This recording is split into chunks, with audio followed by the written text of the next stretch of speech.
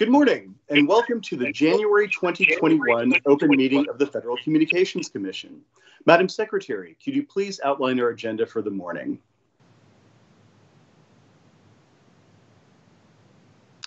Oh, Madam Secretary, you're muted, sorry.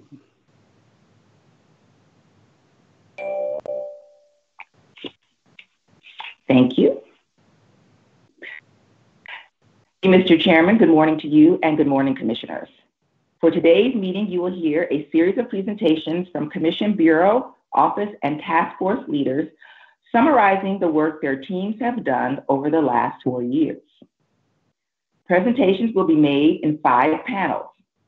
Panel 1 will include the Wireless Telecommunications Bureau, the International Bureau, the Office of Engineering and Technology, and the Office of Economics and Analytics. Panel 2 will include the Wireline Competition Bureau and the Rural Broadband Auctions Task Force. Panel 3 will include the Media Bureau and the Incentive Auction Task Force. Panel 4 will include the Consumer and Governmental Affairs Bureau, the Enforcement Bureau, and the Public Safety and Homeland Security Bureau. And Panel 5 will include the Office of Communications Business Opportunities, the Office of the Managing Director, and the Office of General Counsel. This is your agenda for today. Please note item 6, entitled Promoting Telehealth for Low-Income Consumers, 7, entitled Expanding Flexible Use of the 12.2 to 12.7 gigahertz band, and 8, entitled Competitive Bidding Procedures for Auction 2.5 gigahertz band licenses, listed on the Sunshine Notice released January 7th, 2021, have been adopted by the Commission and deleted from today's agenda. Today's first panelists are Thomas Sullivan, Chief of the International Bureau, Ron Rapasi, Acting Chief of the Office of Engineering and Technology, Julia McHenry, Chief of the Office of Economics and Analytics, and Donald Stockdale, Chief of the Wireless Telecommunications Bureau, who will begin the presentations for panel 1.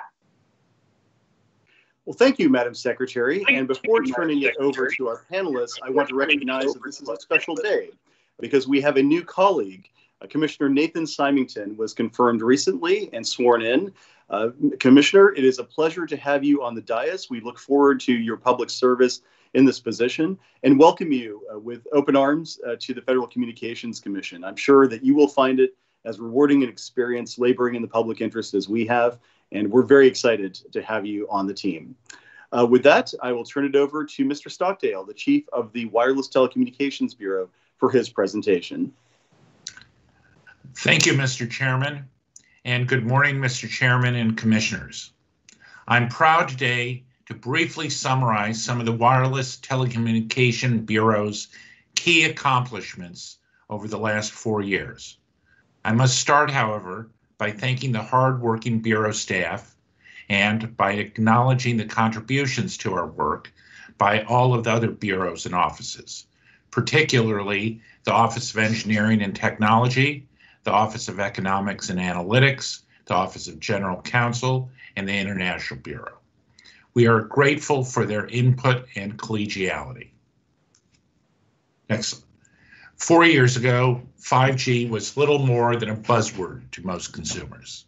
But as of today, one U.S. carrier reports deployment of 5G service to areas where over 80% of our nation's population lives. And all nationwide providers, as well as U.S. Cellular, are rapidly expanding their 5G deployments. 5G requires a diversity of spectrum to support a wide variety of applications.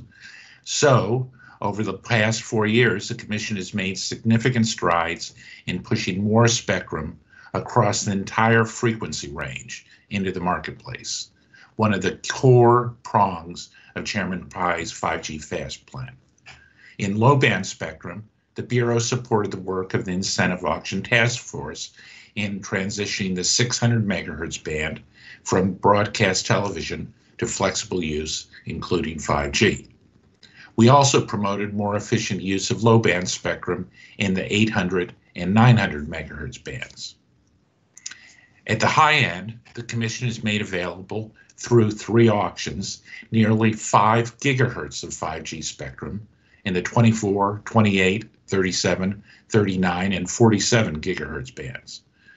This is more spectrum than had been used for terrestrial mobile broadband by all wireless service providers in the United States combined. The Commission also has made more than 500 megahertz of mid-band spectrum available for 5G deployments across the 2.5, 3.5, and 3.7 to 4.2 gigahertz bands.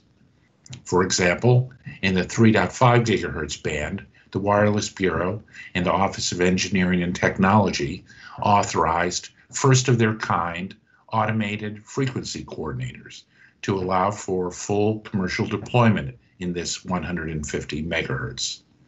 The Commission also revised the rules for priority access licenses in this band to promote 5G deployment, which led to last summer's successful 3.5 gigahertz auction.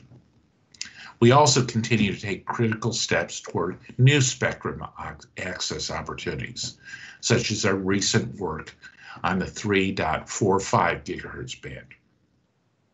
Now, one of the Commission's most important efforts to make more spectrum available for 5G occurred in the C-band, which involved repurposing part of the 3.7 to 4.2 gigahertz band from satellite to terrestrial use. This posed an unprecedented challenge, as it marked the first attempt by the Commission to repurpose satellite spectrum that was jointly controlled by several satellite operators. By overcoming a number of obstacles, the Commission made a large amount of valuable mid-band spectrum, 280 megahertz, available for 5G use.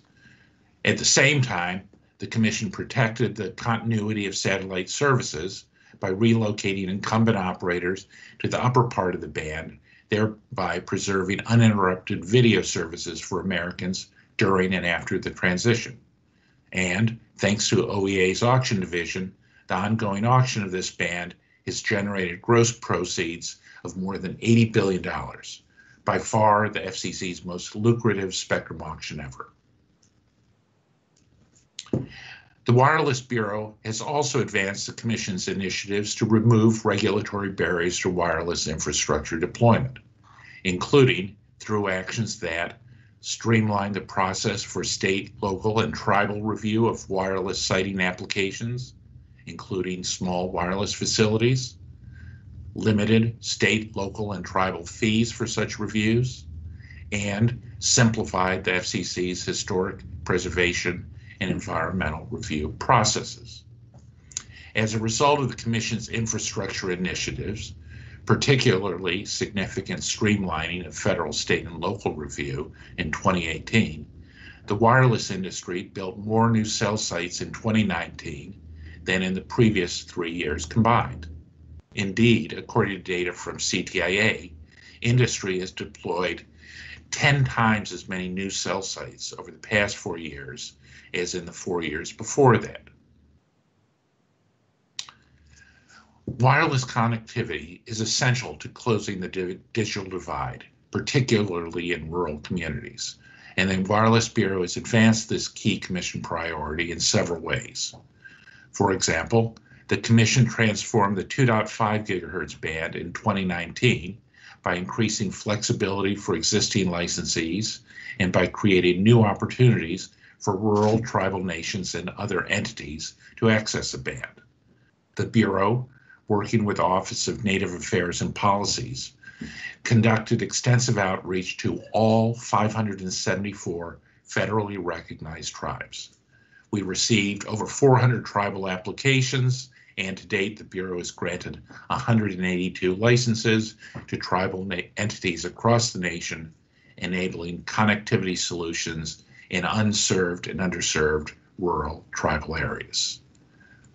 I'm also especially proud of the work Bureau staff has done to ensure that Americans have access to critical wireless and broadband services during the COVID-19 pandemic.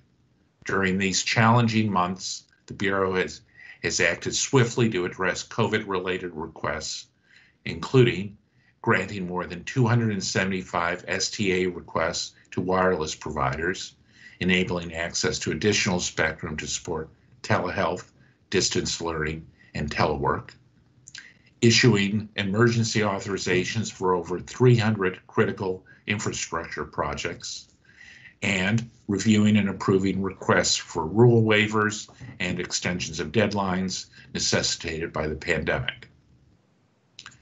The Wireless Bureau also joined with other bureaus and offices across agency to standardize and improve our broadband mapping through the Digital Opportunity Data Collection. This effort should facilitate future solutions targeted at deployment gaps.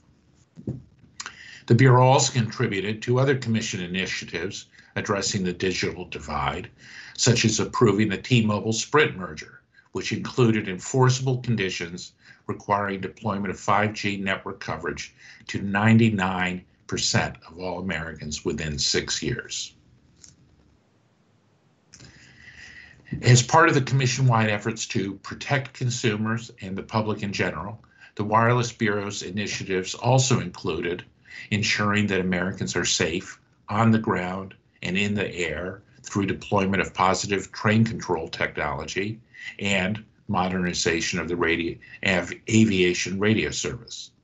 It also promoted assistive technologies for tens of millions of Americans with hearing loss by updating the FCC's hearing aid compatibility rules, and it assisted the chairman in promoting open source virtual radio access networks to spur American innovation in secure 5G networks. In addition to these broad-based policy matters, the Bureau, working with Office of Managing Director, advanced the Commission's plan to modernize IT systems, including initiating a new multi-year project to transition to a modern, configurable, and secure universal licensing system. The Bureau also is implementing the Commission's move to e-licensing, which will eliminate unnecessary paper licensing processes. In addition, the Bureau made important enhancements to a number of its IT systems, from providing interactive mapping tools for rural tribal priority window participants to upgrading the Commission's tower construction notification systems and E106 system.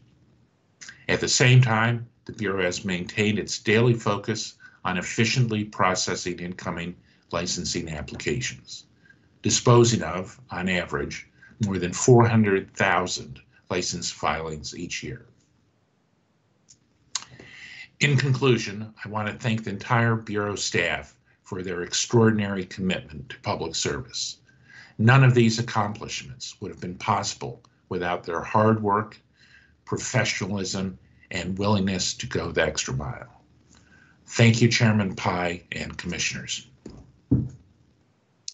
Well, thank you, Mr. Stockdale. We will now turn to the Chief of the International Bureau, Mr. Tom Sullivan, for his presentation.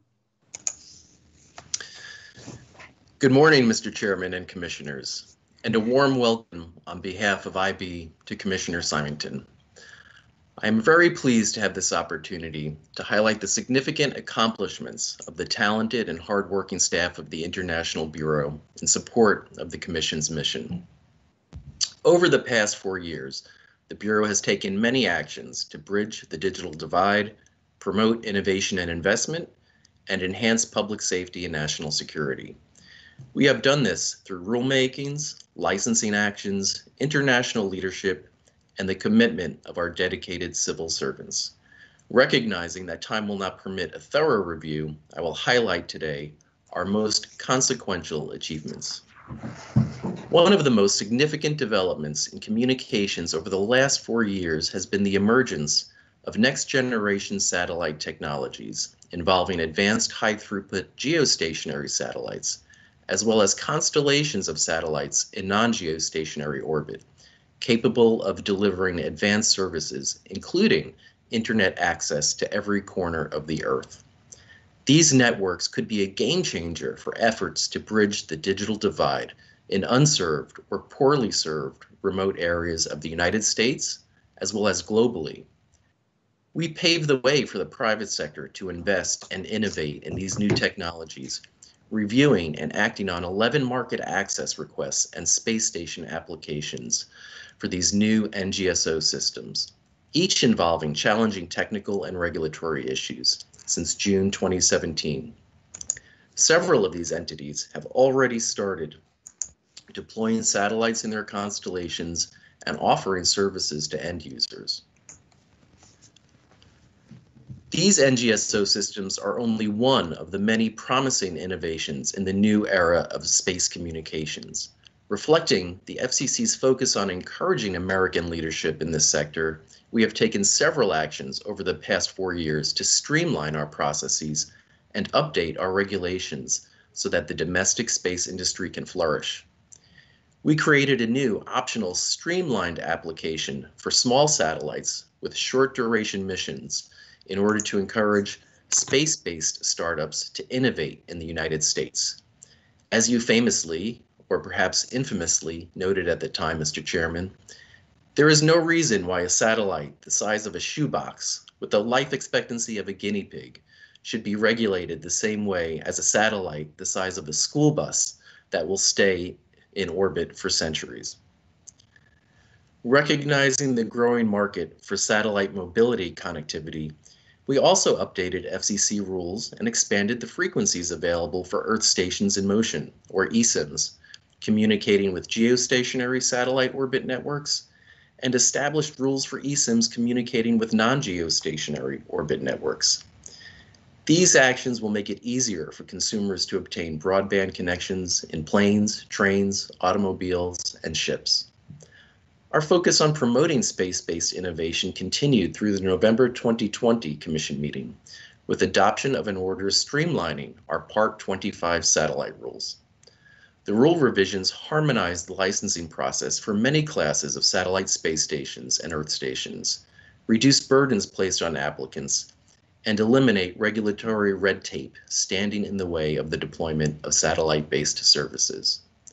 While we have done much to facilitate the deployment of satellite technologies, we have also recognized the need to protect against the potential hazards posed by the increasingly populated orbital environment, especially the low Earth orbit environment. To that end, we developed robust rules to mitigate orbital debris and sought comment on additional ways to ensure that we are being responsible stewards in the new space age. It isn't all space services all the time in IB, though I would note that IB staff still have not fully recovered from Space Month in November 2018, when we presented 8 items at the Commission meeting. But I digress. As I was saying, IB's focus on encouraging innovation and investment in new technologies extends beyond the space services sphere.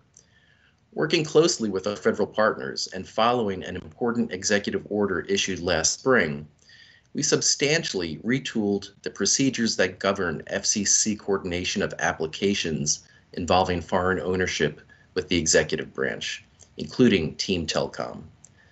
These process reforms will provide for a more efficient and effective review of the national security, law enforcement, trade, and foreign policy implications of foreign investment in our radio, television, and telecommunications industries. The Team Telecom process reform is also an integral part of the Bureau's work to enhance public safety by protecting the national security of our communication system. That work included scrutiny of several applications and authorizations to provide service in the United States by companies controlled by the Chinese government. Our scrutiny resulted in a denial of China Mobile USA's application to provide international telecommunications services in the United States because it is vulnerable to the exploitation, influence, and control of the Chinese government.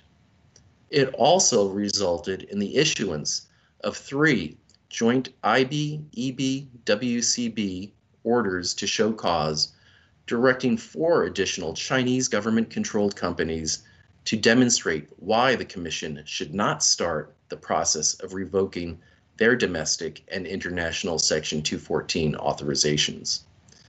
And last month, it resulted in the launch of a proceeding to determine whether to end China Telecom Americas authority to provide these services within the United States.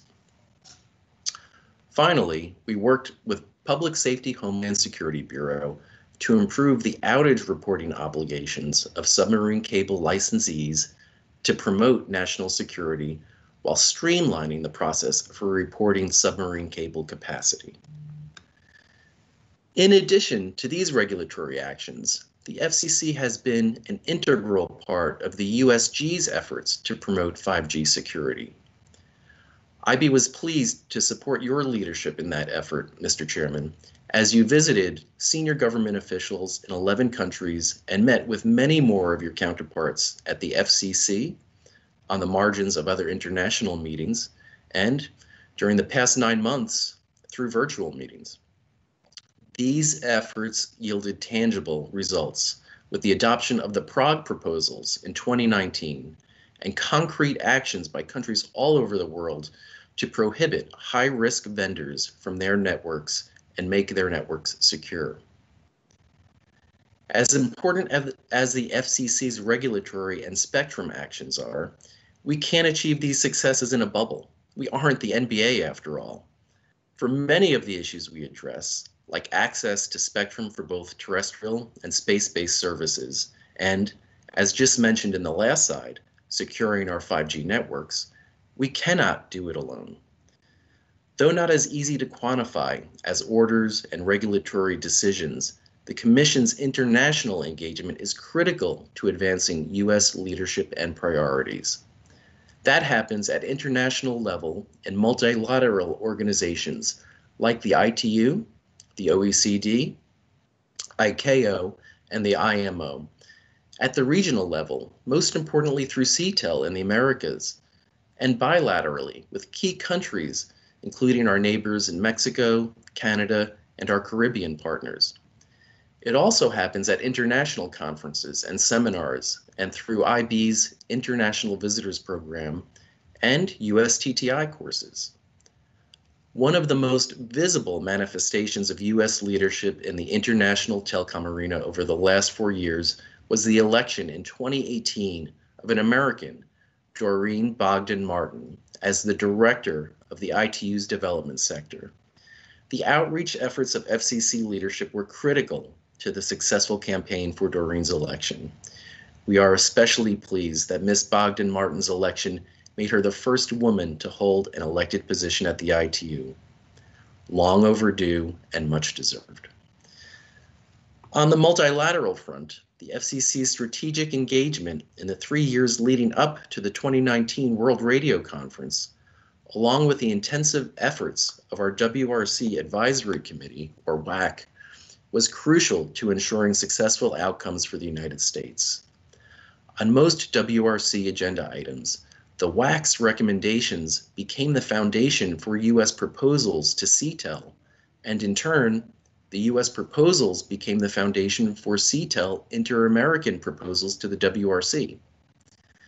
This regional leadership set us up for success at the WRC and enabled the United States to bring home an international regulatory framework enabling international harmonization and encouraging investments in next-generation services globally. With the WRC 19 outcomes, there is now 17.25 gigahertz of spectrum identified for international mobile telecommunications. That identification gives governments the flexibility to use those bands for 5G. Of the 17.25 gigahertz of IMT spectrum, 14.75 gigahertz has been harmonized worldwide. To mention a few other important results, the WRC also adopted a number of regulatory improvements to permit expanded use by NGSO systems in several frequency bands, agreed to a new resolution that will boost the deployment of Earth stations in motion, and expanded the provision of a truly global maritime distress and safety system. On the bilateral front, we concluded or significantly advanced negotiations with Mexico and Canada on several new and amended arrangements for coordinating services along the border, including a new framework called the General Coordination Agreement governing 81 distinct frequency sharing instruments between the US and Canada. The GCA, which will be going through the formal signing procedure just this week after almost 2 decades of negotiations, will make it much easier to implement changes to border protocols as technologies and spectrum use evolve. I stated at the outset that the Bureau's accomplishments over the past 4 years are reflected in rulemakings, licensing actions, international leadership, and the commitment of our staff. I want to finish with some statistics that I believe demonstrate that commitment to serve the public interest. I won't read all the statistics in this chart, but do want to highlight the Bureau's C-band efforts, in particular, the work to facilitate the transition of earth station antennas out of the lower portion of the C-band to enable the auction of that spectrum for critical 5G services.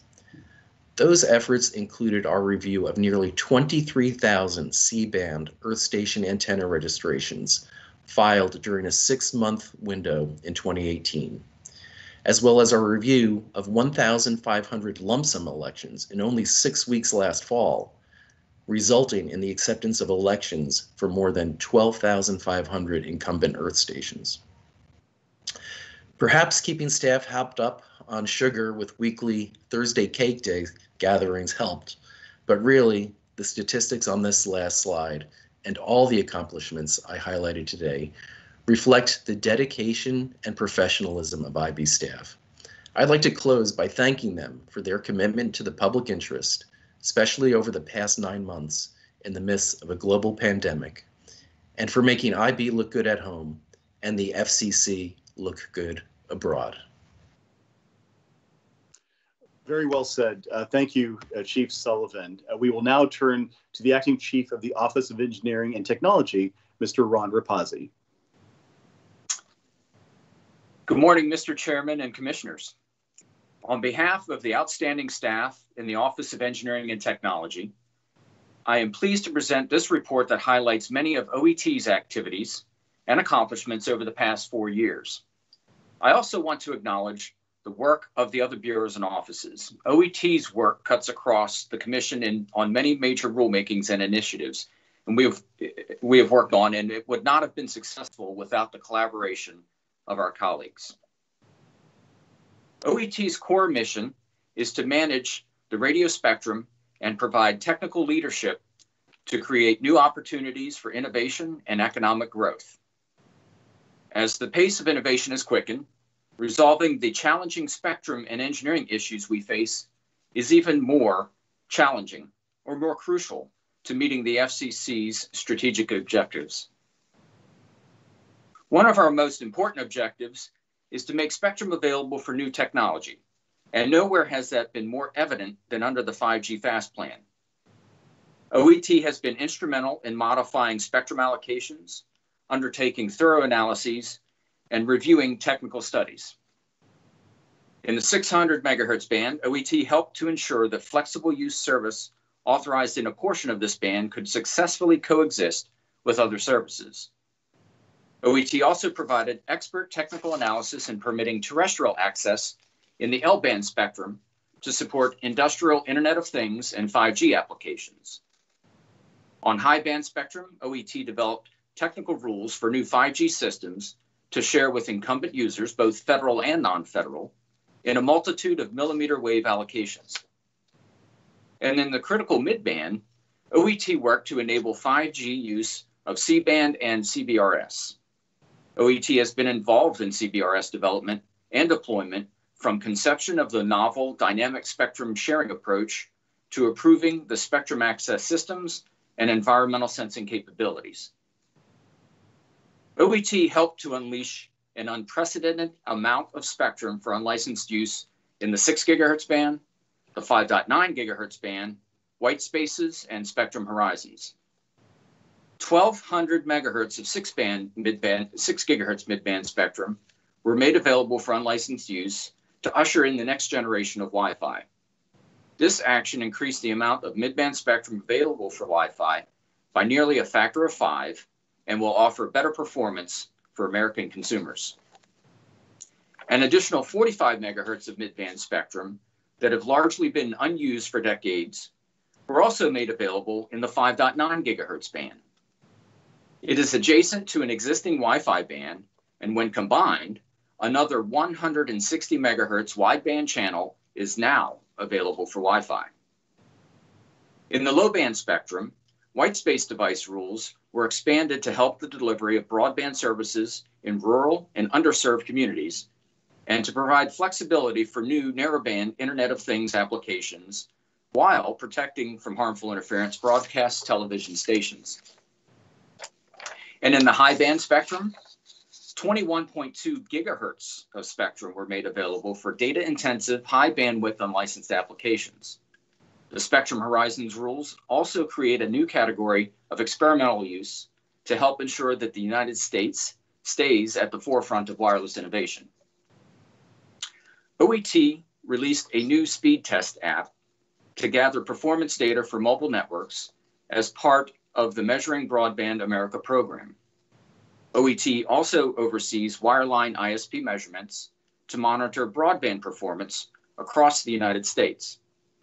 And OET supports independent researchers using the Measuring Broadband America platform to gather their own data for analyses. OET works to promote innovation in many ways, and two key pillars of that work are the experimental licensing and equipment authorization programs. We have modernized both of these programs recently. We have seen 33% more experimental license applications processed per year than 4 years prior. We created 2 real-world innovation zones in New York City and Salt Lake City to empower advanced wireless technology and 5G-ready network experimentation. And experimental licenses are used today to support development of emerging technologies such as commercial space launches and unmanned aerial systems. The equipment authorization program has also been streamlined to promote efficiency. OET developed new self-certification and e-labeling provisions. Today, more than 25,000 device modules are certified each year. OET's lab also supports our Enforcement Bureau colleagues to ensure that devices of all types comply with the Commission's technical rules. Another key to innovation is enabling novel use of spectrum.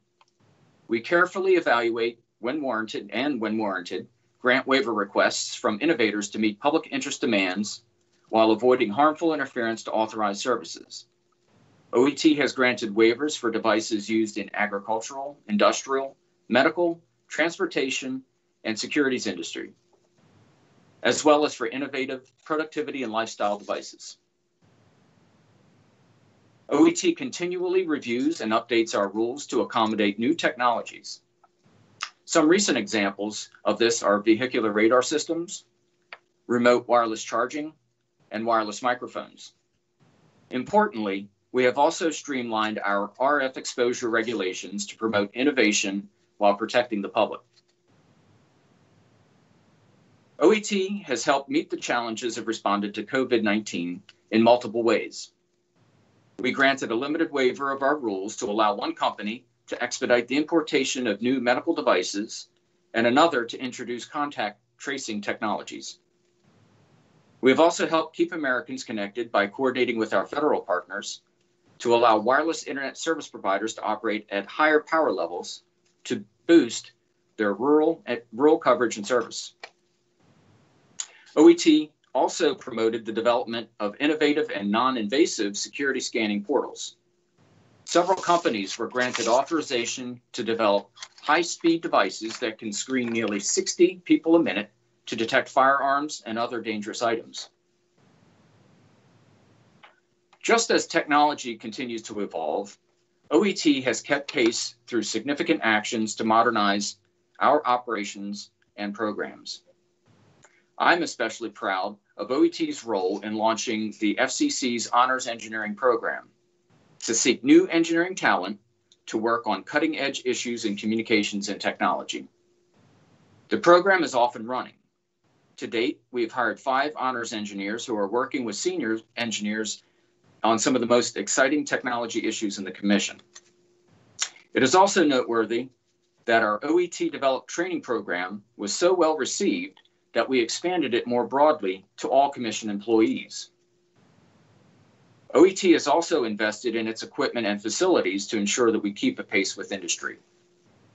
The newest and biggest development, quite literally, is the new 5G anechoic chamber that we recently installed at our laboratory. This state-of-the-art chamber and equipment will provide our engineers the necessary tools to test all manner of 5G devices and novel equipment. Finally, in the past 4 years, we've witnessed some fond farewells, but we've also welcomed new people to OET. Our success can only be attributed to the incredibly dedicated and talented people that make up our office. We have a solid and successful legacy to build upon, and we look forward to meeting the challenges ahead. Thank you. Thank you, Mr. Rapazzi, for that presentation. And we'll now turn to the Chief of the Office of Economics and Analytics, Dr. Julia McHenry. Ms. McHenry, the floor is yours. Oh, you're muted, sorry. That's a slow start. Okay, let's try again. Thank you, Chairman Pai and Commissioners Carr, Rosen, Worcel, Starks, and Symington. The Office of Economics and Analytics, or OEA, is the newest office at the FCC.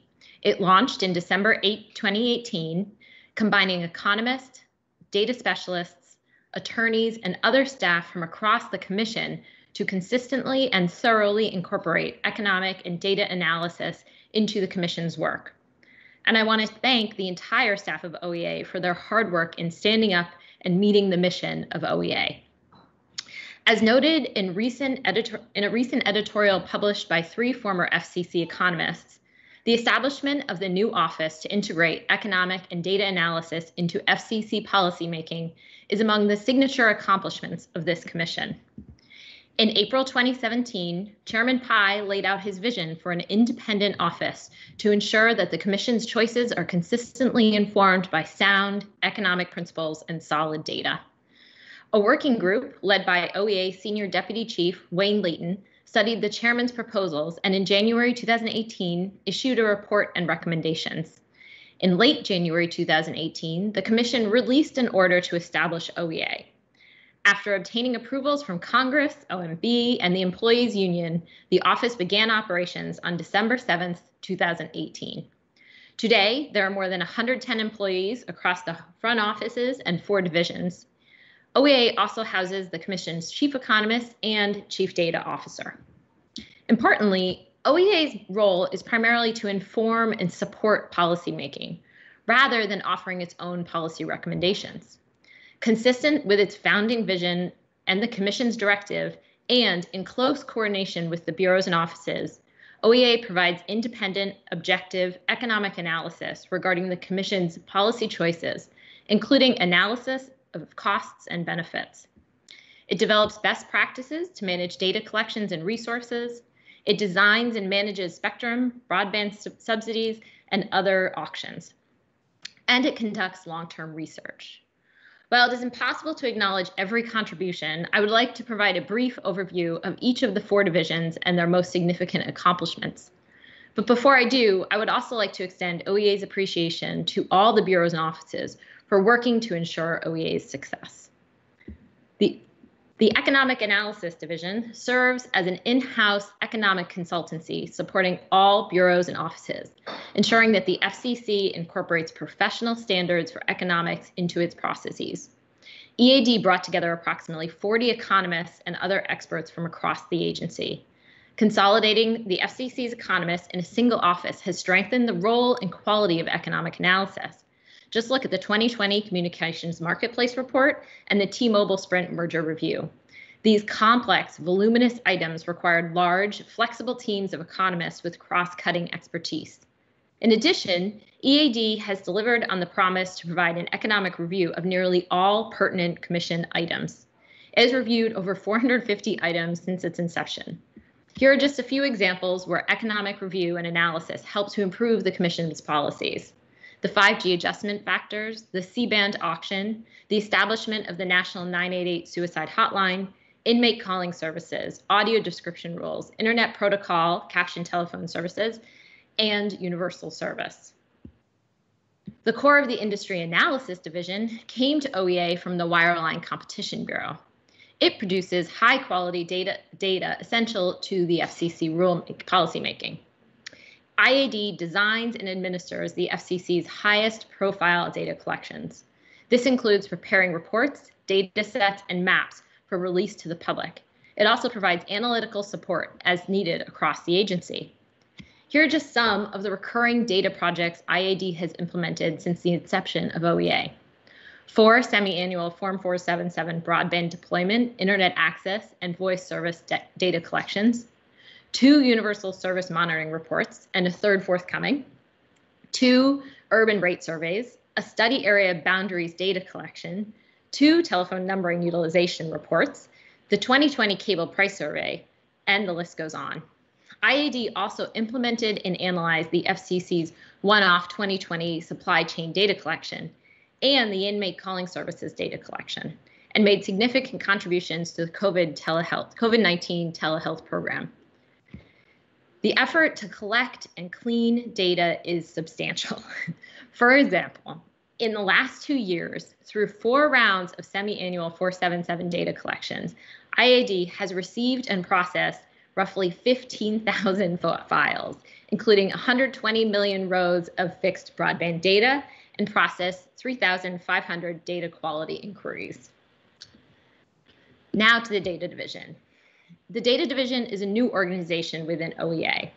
With the growing volume and importance of data at the FCC, the Data Division and the Chief Data Officer develop best practices, processes, and standards for data management agency-wide. They are responsible for implementing the Foundations for Evidence-Based Policymaking Act of 2018, also known as the Evidence Act, and the Federal Data Strategy.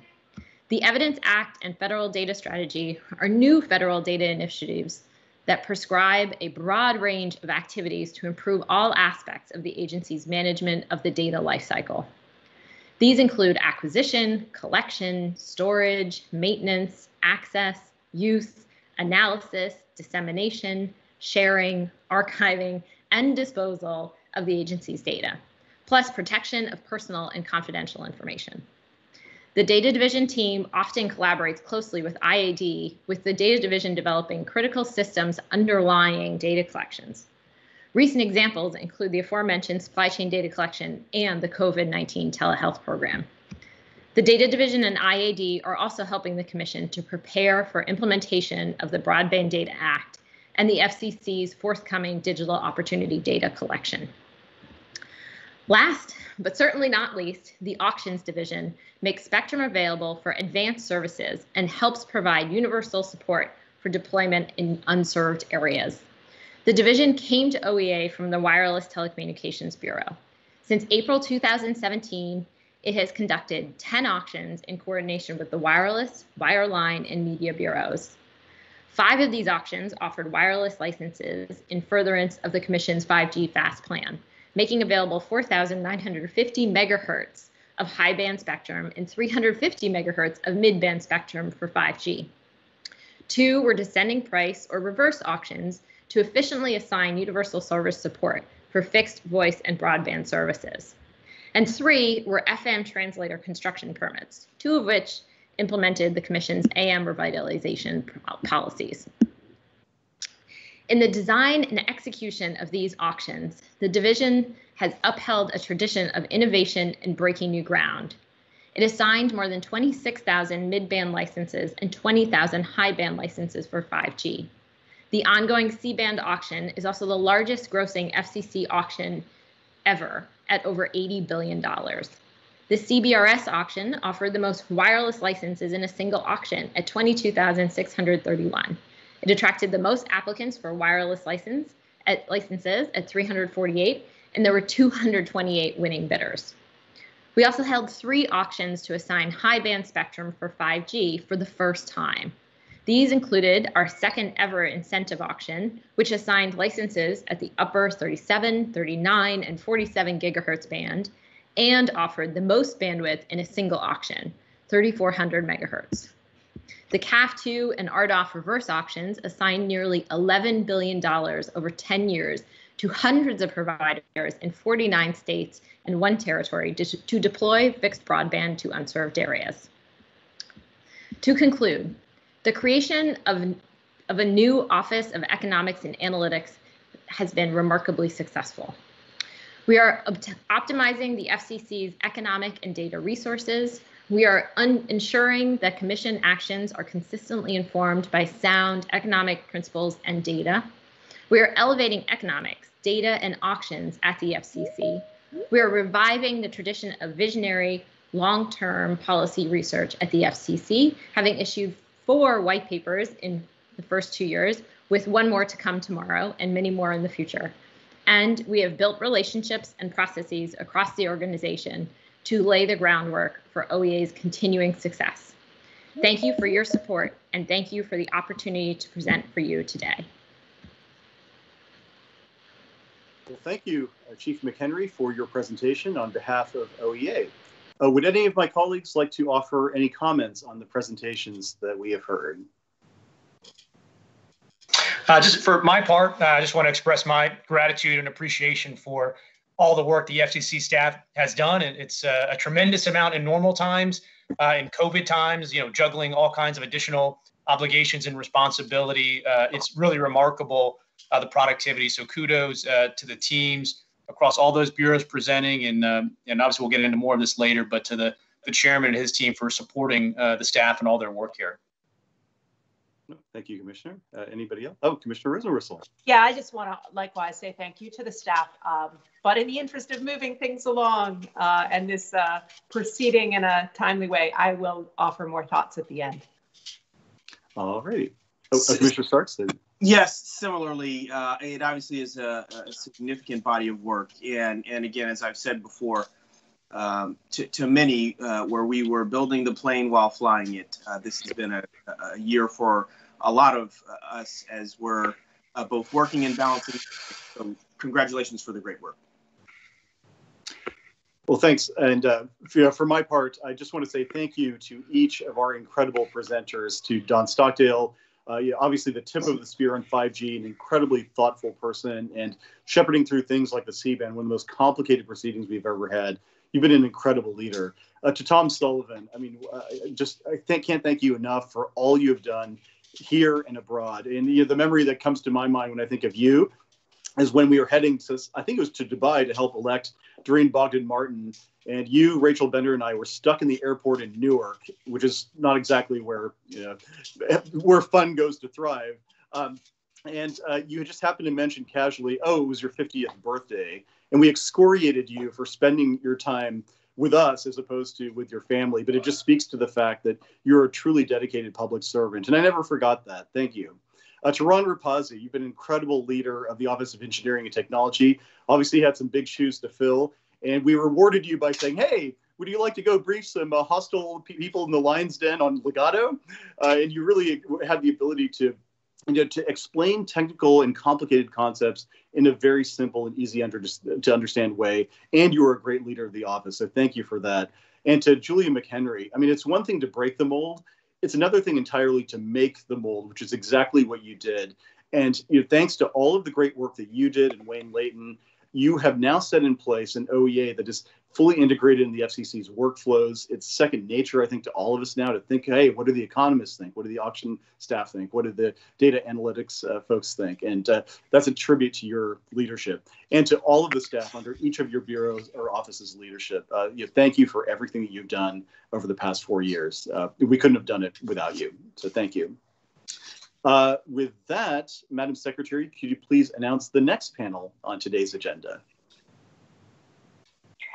Mr. Chairman and Commissioners, next you will hear presentations from panel 2 featuring Tris Monteith, Chief of the Wireline Competition Bureau, followed by Michael Jansen, Director of the Rural Broadband Auctions Task Force. Well, thank you, Madam Secretary. It's the last time I'll be able to say it, but Kamo, the floor is yours. Thank you so much, Mr. Chairman. Good morning to you, to Commissioner Carr, Commissioner Rosenworcel, Commissioner Starks, and a warm welcome, Commissioner Symington.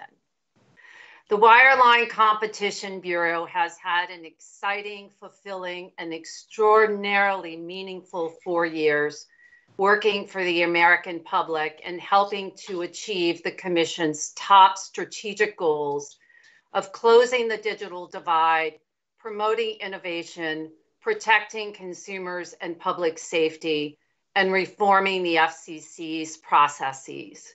We have worked aggressively to achieve these objectives from the beginning of your chairmanship. And when the COVID-19 pandemic struck, we took on additional responsibilities to quickly implement congressional directives and provide relief in a number of significant ways. Our achievements are too many to cover adequately here, so I will use this opportunity to highlight just a few key examples of the Bureau's tremendous work. And I want to note that many of these achievements were collaborative efforts with our colleagues from other bureaus and offices, which is a hallmark of the Commission's processes and cultures. Before turning to the highlights, however, a quick snapshot of the Bureau.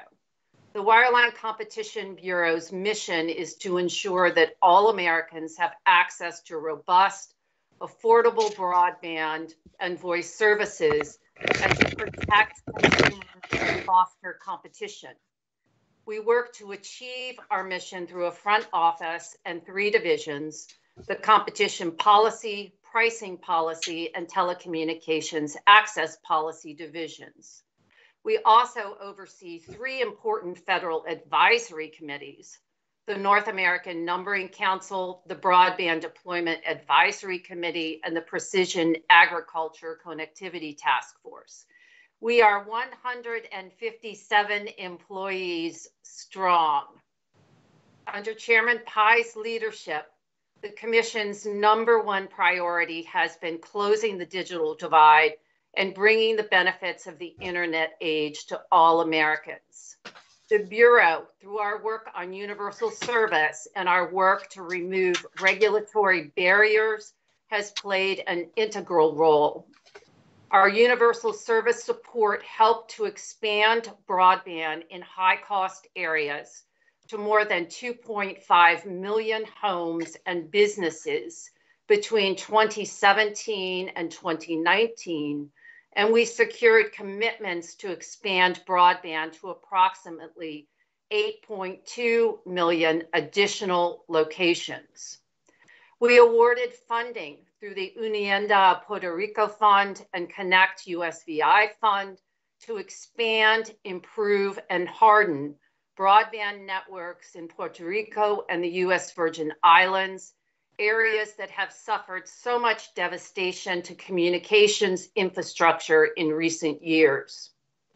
We further strengthened universal service and enhanced programmatic efficiency and accountability for all USF programs, for instance, by implementing performance measures for high-cost recipients, promoting the deployment of Wi-Fi for schools and libraries, boosting funding for rural healthcare providers, and launching the National Lifeline Eligibility Verifier in all states and territories, including Washington, D.C.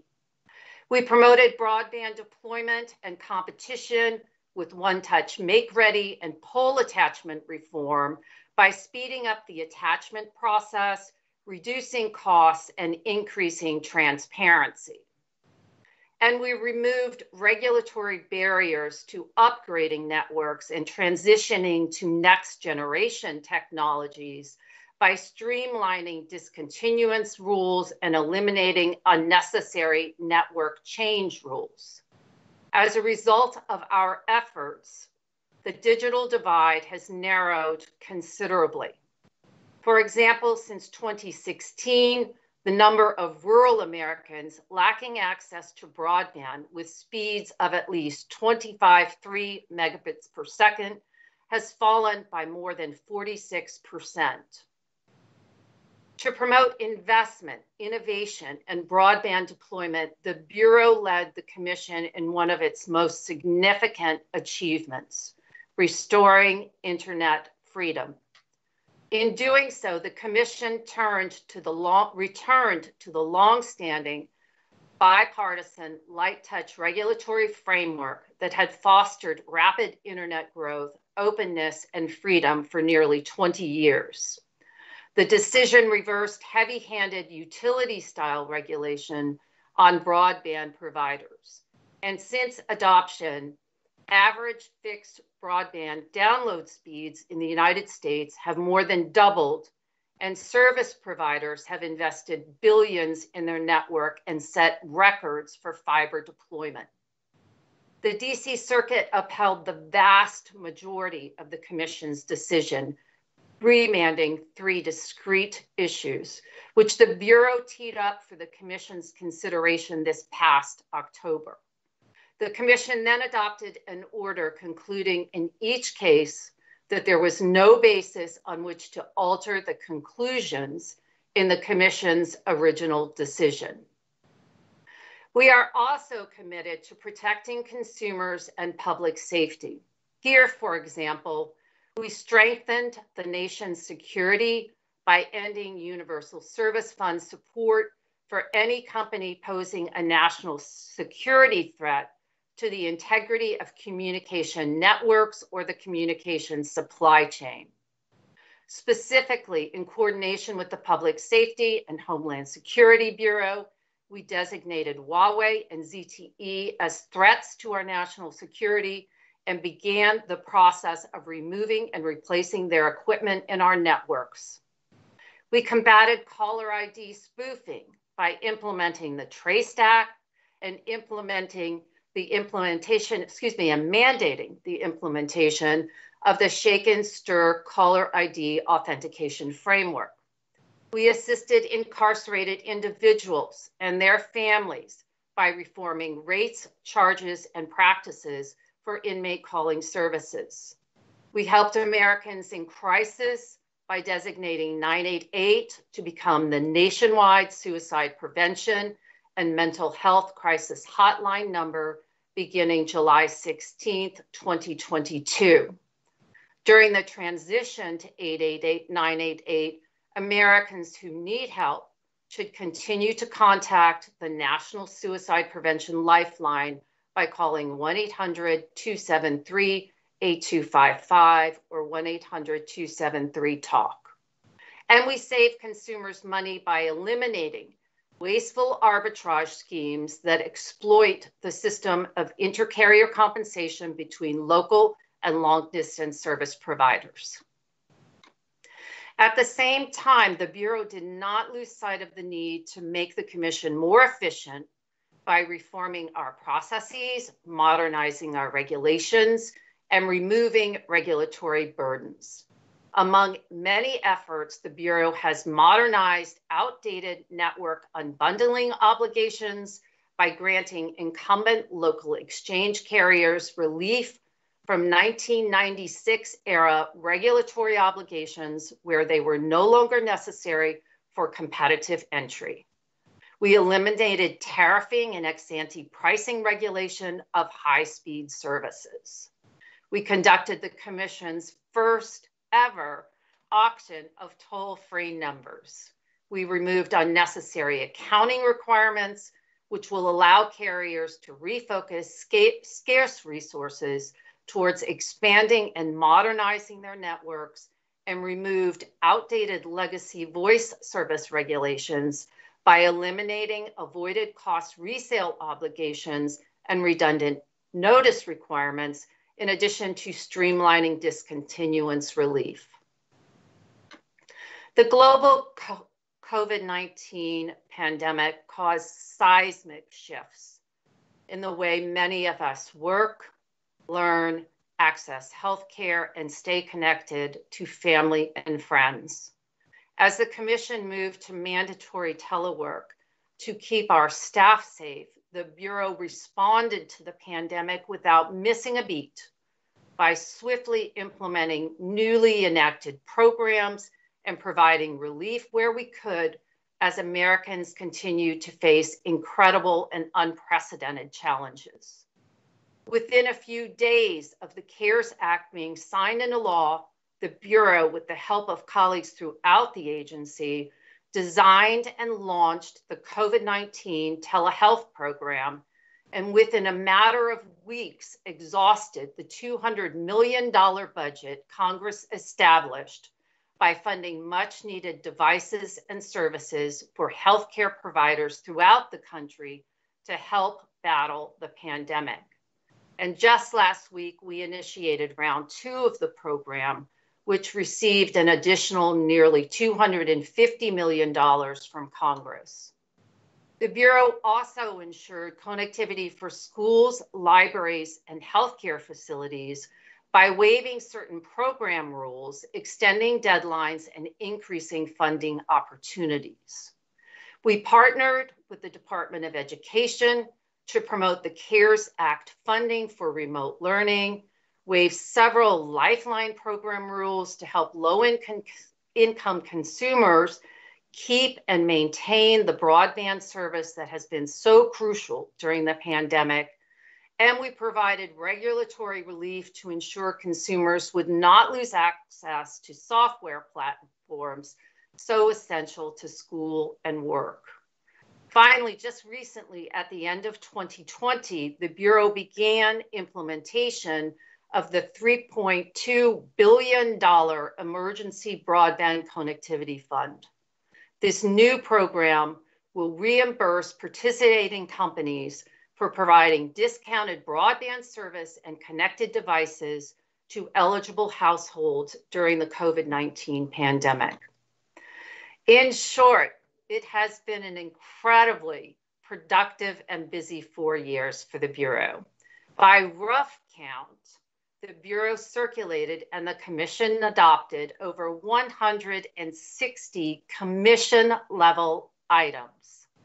An impressive number, for sure, but one which does not reflect the enormous day-to-day work and activities of the Bureau.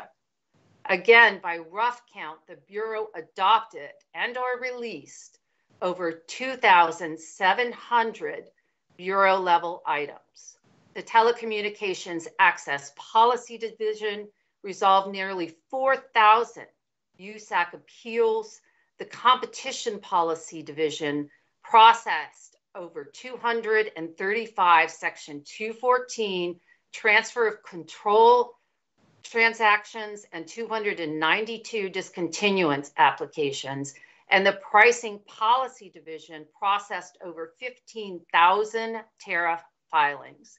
The scope and importance of this incredible work deserves recognition.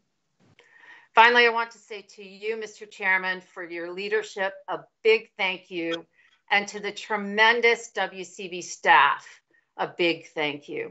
Their hard work and commitment over these 4 years has been fantastic. The staff approaches their work with the utmost professionalism and dedication. Their extraordinary commitment to public service is unparalleled. This past year has greatly tested all of our resolve and determination. Despite the obstacles and challenges, the staff of the Bureau has continually exceeded expectations. Over the past 4 years, at our gatherings, as you know, we have a monthly gathering to celebrate our many accomplishments. I've had opportunities to thank the staff for their tremendous work, sadly not in person over the last 10 months. I would like to take this opportunity to again applaud everyone in the Bureau for their hard work, their dedication, and their commitment. It has been my honor and privilege to work alongside you, Mr. Chairman, and your staff, and to count each of the members of the WCB staff, not only as a colleague, but as part of my family and a friend. Thank you to the WCB staff for everything that you do day in and day out on behalf of the American public. Thank you, Mr. Chairman. Amen to that, Chief Monteith. With that, we'll turn to the Director of our Rural Broadband Auctions Task Force, Mr. Michael Jansen. Mr. Jansen, the floor is yours. Thank you, Chairman Pai and Commissioners Carr, Rosenworcel, Starks, and Symington. The Rural Broadband Auctions Task Force oversees and coordinates the work across the agency on the use of reverse auctions to award universal service high-cost support. I am the director of the task force. Kirk Berge from WCB and Jonathan McCormick from OEA are the deputy directors, and Audra Hale-Maddox from OEA is the chief of staff. The task force was formed in early 2017 to move forward the monumental and highly innovative effort to use auctions to allocate universal service support to unserved areas. Chelsea Fallon was the first director of the task force, leading this effort from 2017 to 2019. The task force has overseen the Connect America Phase 2 auction, the Rural Digital Opportunity Fund Phase 1 auction, and the establishment of the 5G Fund for Rural America. This work has included staff, attorneys, economists, engineers, project managers, and analysts from almost every bureau and office in the agency, and at times involved close to 100 staff working together on tight deadlines. In 2018, the task force oversaw the Connect America Phase 2 auction, known as Auction 903. This was the first multiple round reverse auction to award ongoing high-cost support to deploy broadband to unserved areas.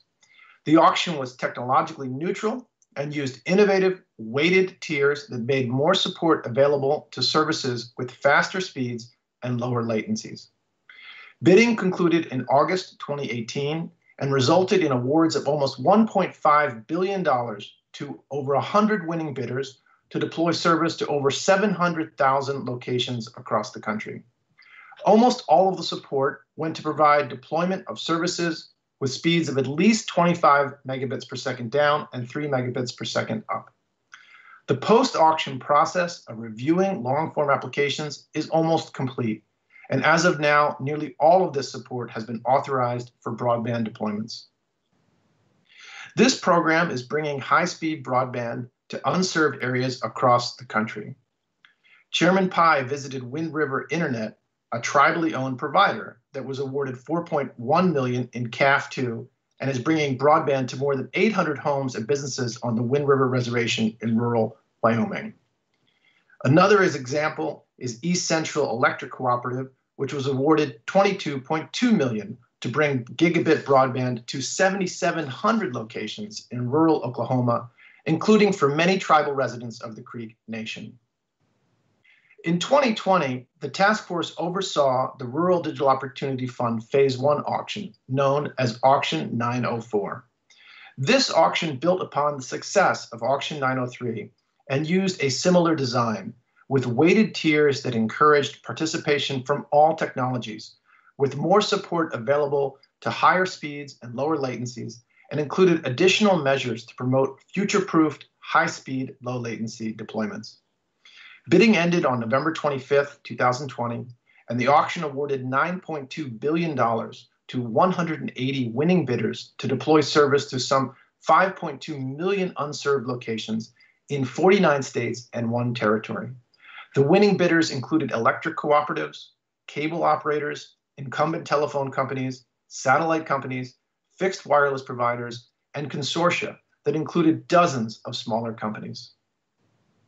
As you can see on this map of Rural Digital Opportunity Fund Phase 1 results, support was awarded across the country, with almost all eligible areas being awarded support.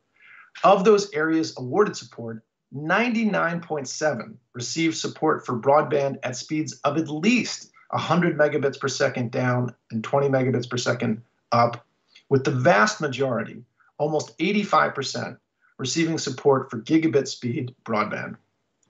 Long-form applications from winning bidders are due by January 29th. The task force has been busy preparing for this immense work of reviewing these applications and authorizing support to get these awarded funds out to unserved areas as quickly as possible. Phase 2 of the Rural Digital Opportunity Fund will make support available to partially served high-cost areas identified using new broadband coverage maps that will be developed in the Commission's Digital Opportunity data collection, along with the relatively few areas that were eligible but were not won in the Phase 1 auction. In 2011, the Commission began the process of reforming high-cost support for mobile broadband. Based upon concerns about reported mobile broadband coverage maps submitted in the Mobility Fund Phase 2 proceeding, the Commission began an investigation. FCC field agents conducted their own tests to assess the accuracy of the reported mobile coverage, and the staff report found that providers' submitted mobile coverage did not reflect consumers' on-the-ground experience. Recognizing that universal service should focus on deploying today's technology to rural Americans and not yesterday's, the Commission adopted the 5G Fund for Rural America last year. This fund builds on the success of the CAF2 and Rural Digital Opportunity Fund Phase 1 auctions, adopting a similar two-phased multi-round reverse auction approach. This fund will make up to $9 billion available to support the deployment of 5G in unserved areas. Importantly, adopting the 5G fund also at long last brought to fruition the Commission's stated intention in 2011 that any pause in the reform of mobile high-cost support would be accompanied with the adoption of additional public interest obligations for legacy recipients. These public interest obligations took effect at the beginning of this year, and they ensure that areas receiving legacy support also receive 5G deployments and are not left behind. The 5G fund will distribute support in two phases, with up to $8 billion available in the first phase based upon new mobile data coverage collected through the Digital Opportunity data collection. The second phase will make at least $1 billion, plus the remainder of the Phase 1 budget available for 5G deployments that facilitate precision agriculture. In conclusion, I would like to say thank you to all of the staff that worked on all of these projects. The task force has moved forward all of these programs collaboratively with staff across the agency and with remarkable efficiency. It has been an honor to advance these vital universal service programs to bridge the digital divide with so many dedicated staff from across the agency. Thank you very much. Thank you, Mr. Jansen, for your remarks. Would any of my colleagues like to offer any comments at this time? Well, again, just reiterate my appreciation and thanks to the team. Just a tremendous amount of work that was accomplished, and really appreciate all of the sacrifices that went into getting that done. So thank you so much for your service. And sorry, I didn't know if anyone else. Thank you for the hard work. Oh, Commissioner Symington? Yes, thank you. I'm sorry I didn't have the opportunity earlier to thank the presenters from the first panel, but I wanted to express my appreciation to them and their teams for all of their hard work in addition to those from the current panel. Thank you. Thank you. And for my part, Ms. Monteith, you've been an incredible leader of the Wireline Competition Bureau.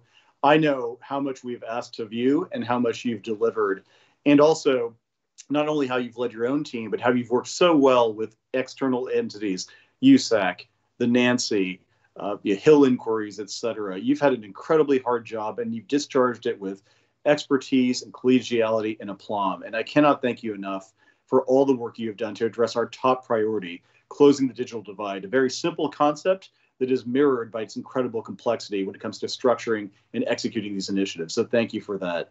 And the same with Michael Jansen. We obviously has stood up some pretty aggressive initiatives, but through the RBAT, you've been able to shepherd through really the core part of our digital divide agenda. And thank you for obviously working with all stakeholders to make sure that we were able to get these universal service fund programs, again, structured and executed in a way that delivers results for the American people. And the results are there for people to see in places like Athete, Wyoming, where the Wind River Reservation is now home to people connected with broadband. Not bad for a day's work. Thank you both. And with that, Madam Secretary, can you please take us to the next panel on today's agenda? Mr. Chairman, Commissioners, next you will hear presentations from Panel 3 featuring Michelle Carey, Chief of the Media Bureau, followed by Jean Cadieux, Chair of the Incentive Auction Task Force. All right. Ms. Carey, if you're there, we turn the floor over to you. Thank you, Mr. Chairman. Good morning, Mr. Chairman and Commissioners, and welcome to you, Commissioner Symington. Thank you for the opportunity to highlight the work of the Media Bureau over the past 4 years. In addition to rulemakings, the Bureau also handles many types of adjudications and processes thousands of applications for the 33,000 broadcast licensees that we oversee. First, taking a look at television, administering the post-incentive auction television repack and $2.5 billion reimbursement program has been a huge priority for us over the past few years. The Incentive Auction Task Force will discuss this in more detail later. Still, as broadcast television underwent this transition, one of the first actions we undertook was to position TV stations for the future by enabling them to use the next generation television standard known as ATSC 3.0 on a voluntary market-driven basis. This technology is the world's first Internet Protocol-based television standard, providing stations with the ability to deliver many new features and better serve their viewers. Stations in 23 markets are already broadcasting in ATSC 3, and retailers are carrying 20 television models with built-in tuners capable of receiving ATSC 3.0 signals. The Bureau has also worked hard to support the pioneers of electronic mass communications, radio stations. Commercial radio just celebrated its 100th anniversary last November. For the FM band, we updated our rules to improve the comparative selection procedures for new non-commercial educational and low-power FM, or LPFM, stations in order to reduce confusion among future applicants and accelerate the initiation of new service to the public. We modernized the LPFM technical rules to provide these stations additional flexibility. And we streamlined FM translator interference rules to expedite the translator complaint resolution process. On the AM side, we sought to preserve the AM radio service for future listeners through the AM Revitalization Initiative. In this regard, the Commission has authorized over 2,800 AM stations to build cross-service FM translators. More than 1,750 of these stations have been constructed and are currently on the air. We also updated our AM technical rules to simplify compliance and reduce unnecessary regulatory burdens. And most significantly, we authorized AM stations to voluntarily end analog broadcasts and adopt all digital broadcasting. This will allow AM stations to offer listeners higher quality audio and new ancillary data services.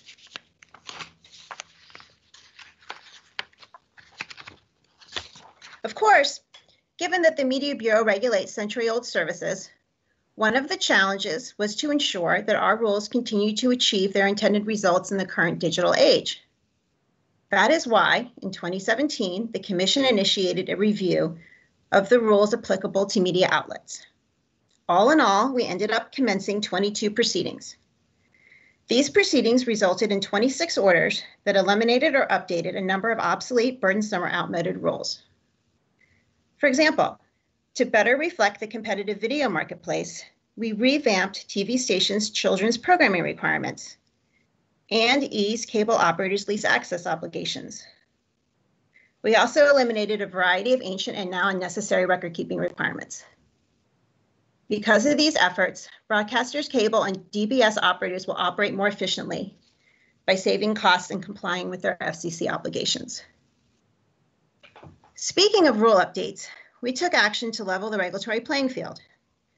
Specifically, one of our most notable accomplishments was clarifying the regime established in the Cable Act for how franchising authorities may regulate cable operators.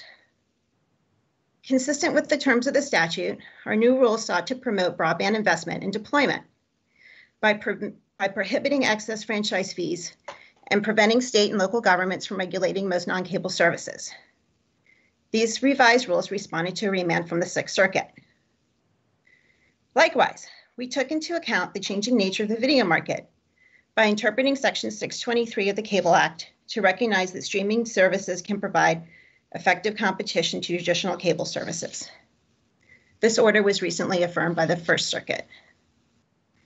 We continued our efforts to ensure that our rules reflect the fast-changing media landscape through significant update of the Commission's media ownership rules. Among other things, we eliminated the newspaper cross-ownership ban, a rule in place since 1975, and we reformed the local television ownership rule by eliminating the 8 voices test. These changes were designed to permit pro-competitive combinations that promise to strengthen local voices and also enable both newspapers and broadcast stations to better serve their communities. Importantly, we also sought to promote diversity in the media by creating the Innovative Broadcaster Incubator Program to pair small, aspiring radio station owners with established broadcasters that would help with training, finances, mentoring, and industry connections. While our efforts to match our media ownership rules to reflect marketplace realities were rejected 2-1 by the same divided Third Circuit panel that has blocked the Commission's efforts to modernize their media ownership rules for almost 20 years, in a historic turn, the Supreme Court granted the Commission's petition for writ of certiorari to review the Third Circuit's decision and is holding oral arguments next Tuesday. Although the court battle has created a degree of uncertainty over our media ownership initiatives, that did not stop the Federal Advisory Committee on Diversity and Digital Empowerment from an active agenda. Rechartered by Chairman Pai in 2017 and again in 2019, the committee provides advice and recommendations to the Commission on how to empower disadvantaged communities and accelerate the entry of small media businesses, including those owned by women and minorities. The full committee has been extremely productive. They've met 7 times, released 2 reports, including an in-depth assessment of diversity and inclusion efforts of tech firms and a report on universal digital access, and jointly hosted with the FCC 5 symposium and workshops on broadband adoption and literacy, access to capital, broadcast media ownership, and tech supplier diversity. Another active area of Bureau work has been its review of proposed media transactions. Over the last 4 years, the Bureau reviewed over 15,000 applications to assign or transfer broadcast licenses. We carefully scrutinize each transaction to ensure that it complies with our rules and satisfies the public interest. Transactions involving foreign investment additionally require an evaluation of national security, law enforcement, and trade policy considerations. Many of the nation's largest broadcast groups presented transactions to the Bureau, including iHeartMedia, Cumulus Radio, Raycom Media, Tribune, and Gray Television. Consistent with the recent trend in the media industry, often these major transactions sought ownership approval for non-traditional U.S. media participants, such as private equity firms and foreign entities. Our careful review of these transactions, which relies on advice from expert agencies in the executive branch, ensure that these transactions will result in stronger broadcasters that are better able to compete in today's market. While we will be able to modernize regulations where appropriate, we remain vigilant to ensure compliance with the rules on the books. There were several situations over the last 4 years that required us to take significant enforcement actions, including entering into a consent decree imposing a $48 million penalty, the Commission's largest civil penalty ever issued to a broadcaster. We also entered into consent decrees with 106 radio station groups, covering over 2,000 stations, that require adherence to our political file rules. And for the first time ever, we issued a notice of apparent liability for violation of the retransmission consent good faith negotiation rules. In this NAL, we proposed the maximum statutory forfeitures against 8 TV station groups. As this slide highlights, on top of the many noteworthy items the Media Bureau has produced over the past 4 years, we also completed a tremendous amount of work on a daily basis. It has been an honor to work with such a great team on so many important and interesting issues. To close, I wanted to thank the extremely talented and dedicated staff of the Media Bureau. And Chairman Pai, I also wanted to thank you for your superb leadership these past 4 years. The Bureau could not have accomplished so much without your support, guidance, and most of all, your kindness. We wish you success wherever you go. Thank you. Thank you, Chief Carey, for those kind words and for the description of the amazing work that the Media Bureau staff has done. With that, we'll turn to Ms. Cadieux for her presentation as Chief of the Incentive Auction Task Force.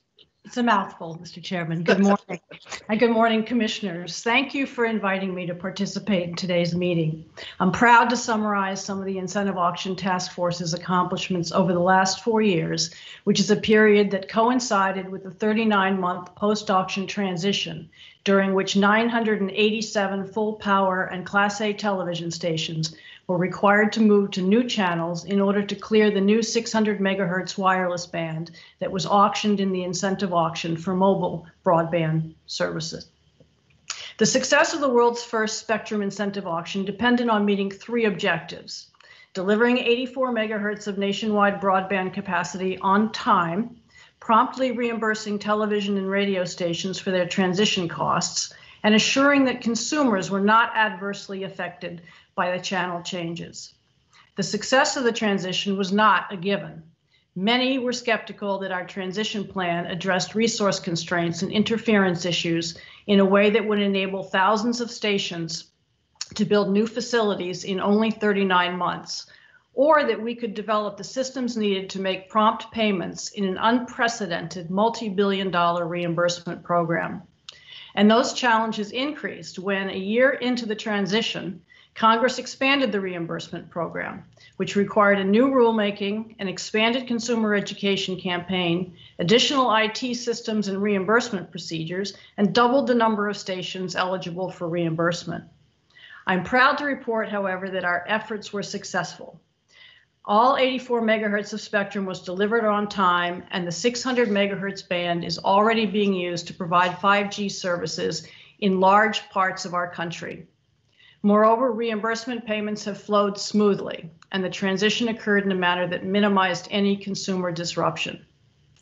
Before sharing a few milestones, let me say that the Incentive Auction Task Force is a collaborative organization that marshals the talents of staff across the Commission, including the Media, Wireless Telecommunications, and Consumer and Governmental Affairs Bureaus, and the Offices of Managing Director, Engineering and Technology, and Media Relations.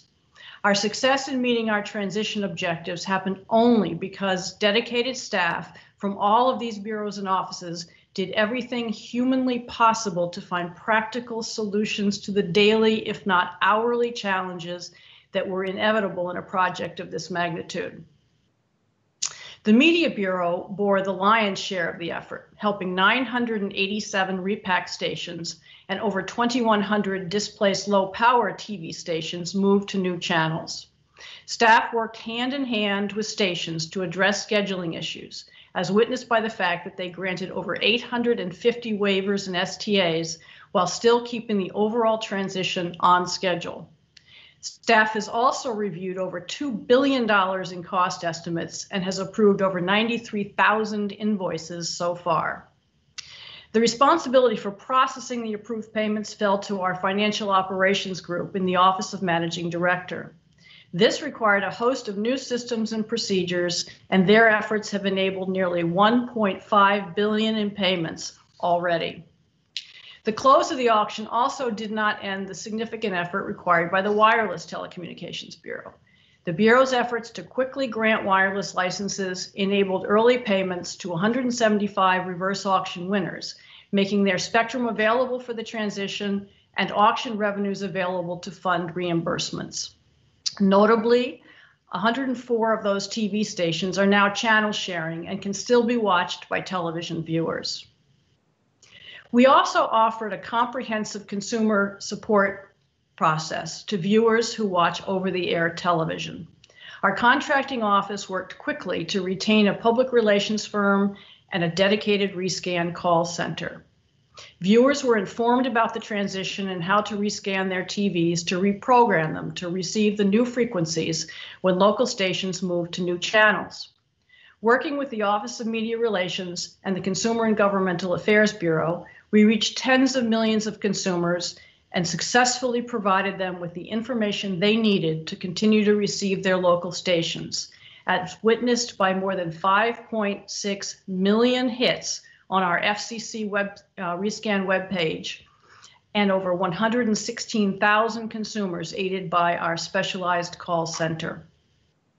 In closing, I want to again thank the staff and add a word of appreciation for the many industry members who worked in close coordination with staff to get this job done. That public-private partnership was essential to completing the transition on time and bringing new broadband capacity to consumers nationwide. So thanks to everyone who helped this process get done. Thank you, Ms. Cadieux, for your remarks. Would any of my colleagues like to offer any commentary on the presentations? Thank you again to the staff. I mean, it's just amazing as it washes over us how much has been accomplished in the last 4 years. So it's really great to see these presentations and get the chance to say, thank you for your service. Really appreciate it. Thank you for all the hard work. And for my part as well, thanks to Chief Carey for incredible leadership of the Media Bureau. The MMRI is a great example of that, just how many rulemakings were done. And for each item, I was always struck by how lean but mean the Media Bureau team was. They worked so hard and so efficiently to get things moving. And I can't say enough how much I appreciated it and the chance to work with you since 2007, back when I was in the Office of General Counsel. You've just been a great model for the rest of us in public service at the FCC. And for Ms. Cadieux as well, when I think of the work you've done over the last several years, I'm reminded of the Seinfeld episode about car reservations. Like anyone can take reservations. What's critical is to hold the reservation. Anyone can auction off 600 megahertz spectrum, but what's really important is to transition people over the coming years. And given all the obstacles you faced, objections on money or weather or lack of work crews, et cetera, the fact that it was a smooth transition that really didn't make national news is a testament to your leadership and those under that you have helped lead. So thank you again for the great work you've done to help deliver real, meaningful wireless innovation to millions more American consumers. It's not lost on us, and I dare say it's not lost on the American people as well. Thank you. Thank you. With that, Madam Secretary, can you please take us to the next panel on today's agenda? Thank you, Mr. Chairman and Commissioners. The fourth panel will be presented by Patrick Weber, Chief of the Consumer and Governmental Affairs Bureau, Rosemary Harold, Chief of the Enforcement Bureau, and Lisa Folks, Chief of the Public Safety and Homeland Security Bureau. Thank you very much, Madam Secretary. And I believe we will start with Mr. Weber, the Chief of the Consumer and Governmental Affairs Bureau. Sir, the floor is yours. Thank you, Mr. Chairman. And as we've just hit noon, good afternoon, Chairman Pai and Commissioners Carr, Rosenworcel, Starks, and Symington. Today, I am pleased to provide a report on the work of the Consumer and Governmental Affairs Bureau over the last 4 years. CGB is home to 8 divisions and offices. And while our portfolio is broad and diverse, our focus is on protecting and educating American consumers. One of CGB's top priorities has been fighting the scourge of unwanted and illegal robocalls, and we've led multiple actions to tackle this problem.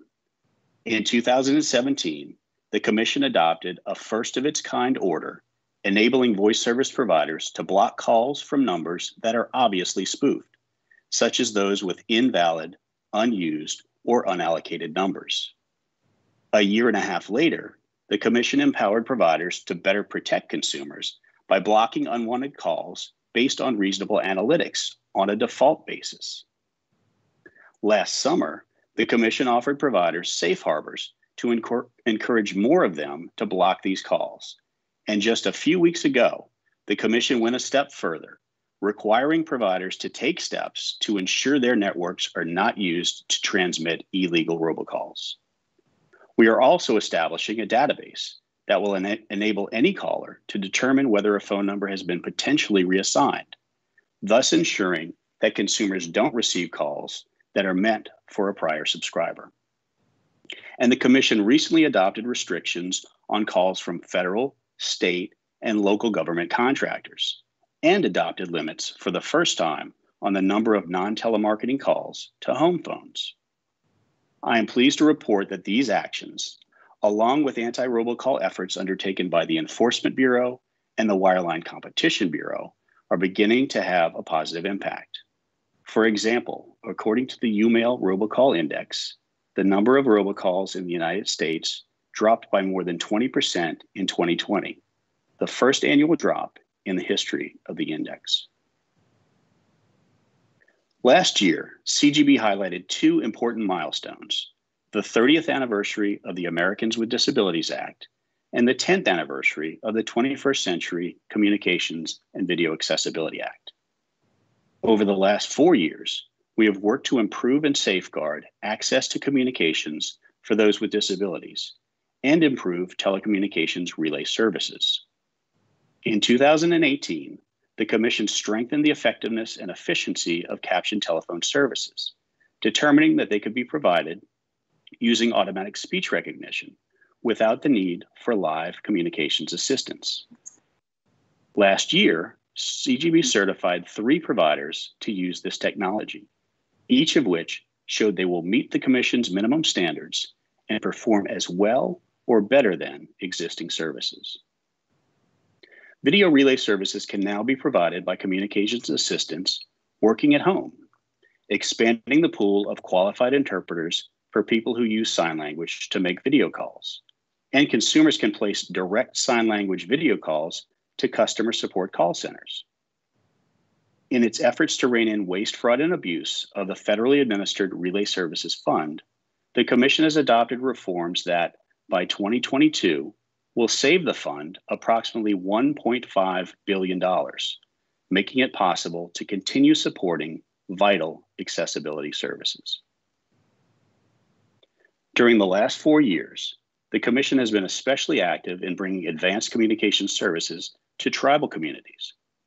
CGB's Office of Native Affairs and Policy has visited 24 Native nations, hosted 43 events, and held 20 tribal consultations.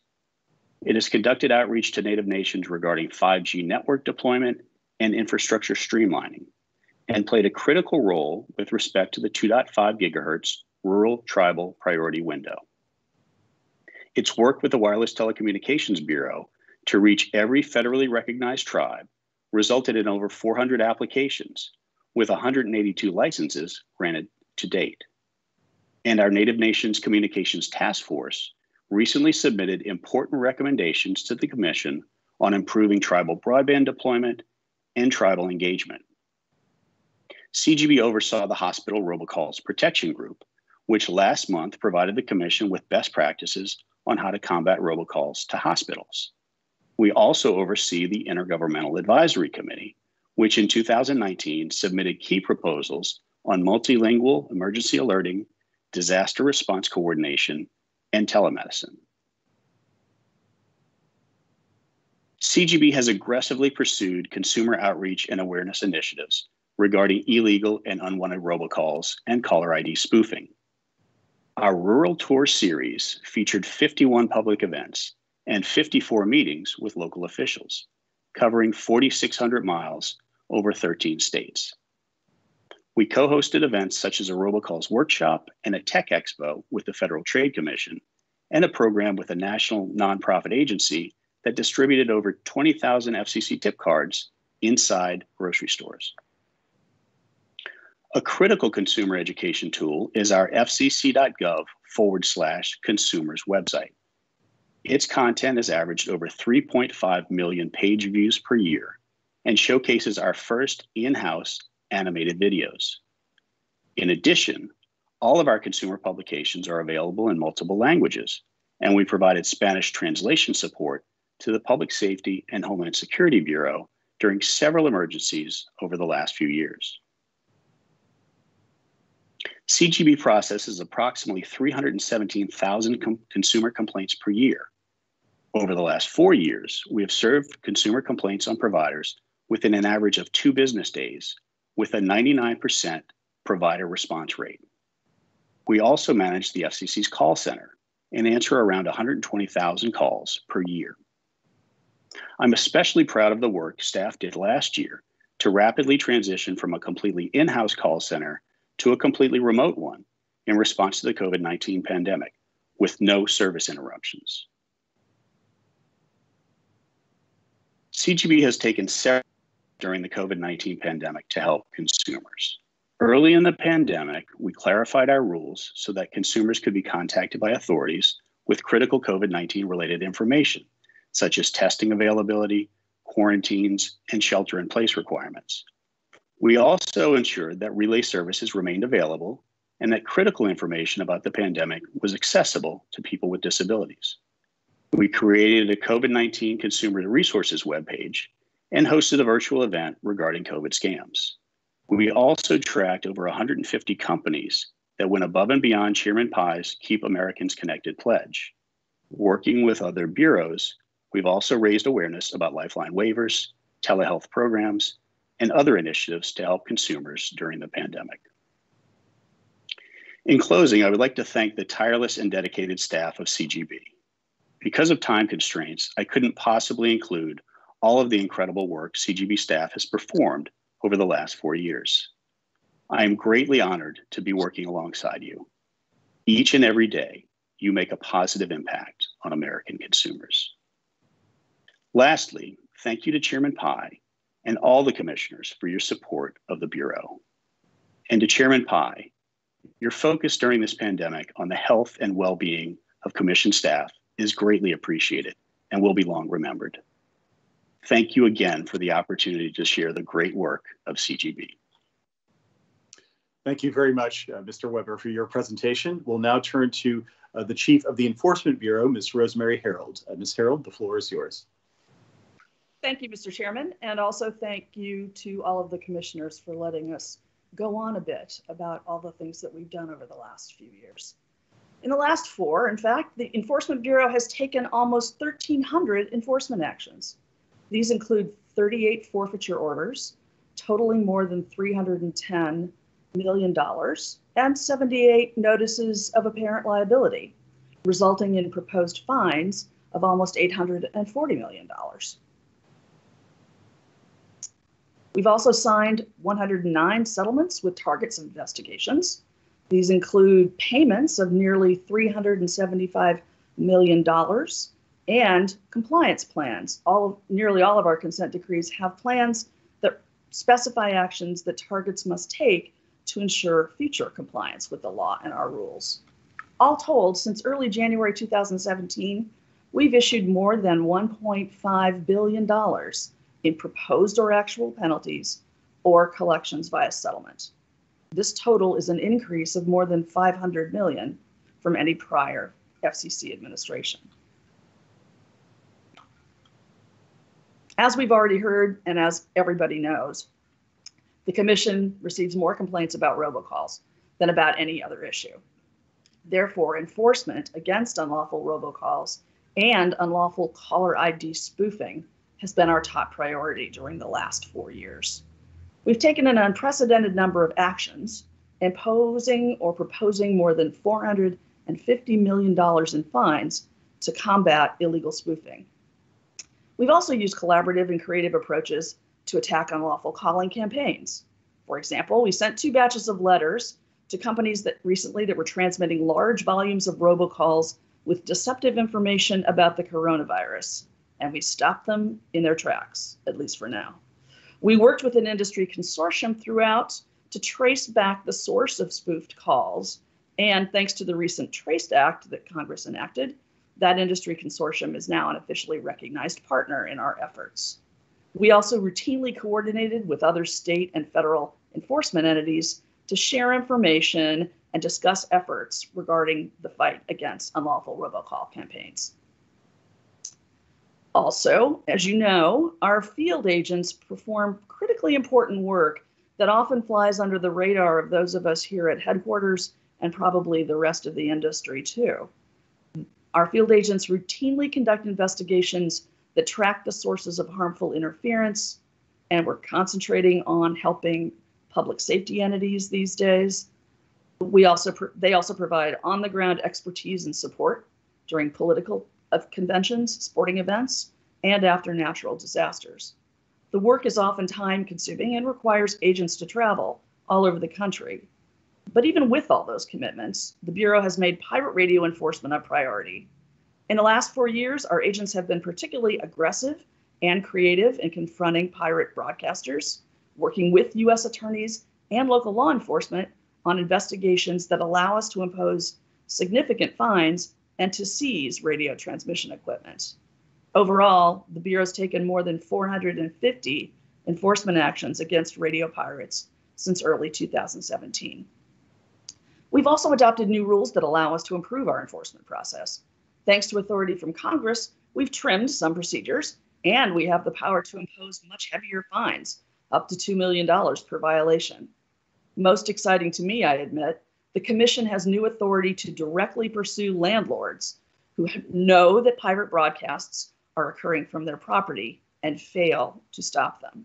We've already targeted several entities that own or control apartment blocks in New York City. And although we're in the early stages of these investigations, the initial responses from landlords has been encouraging. We also make it a priority to combat waste, fraud, and abuse in each of the Universal Service Fund programs. These tend to be complex investigations, often involving years of work, specialized analysis, and close cooperation with other bureaus and law enforcement partners. Even though our fraud division has only been up and running for a short time, it has already amassed an impressive list of accomplishments. For example, we've entered into 2 consent decrees resolving investigations concerning the Rural Health Care Program rules, with settlement values of $32 million.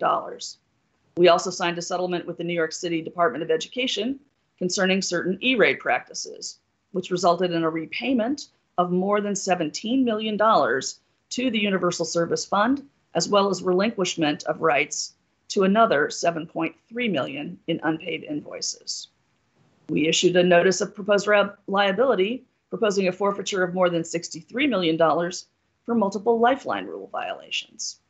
And we've imposed a forfeiture order of more than $49 million for violations of the high cost program rules.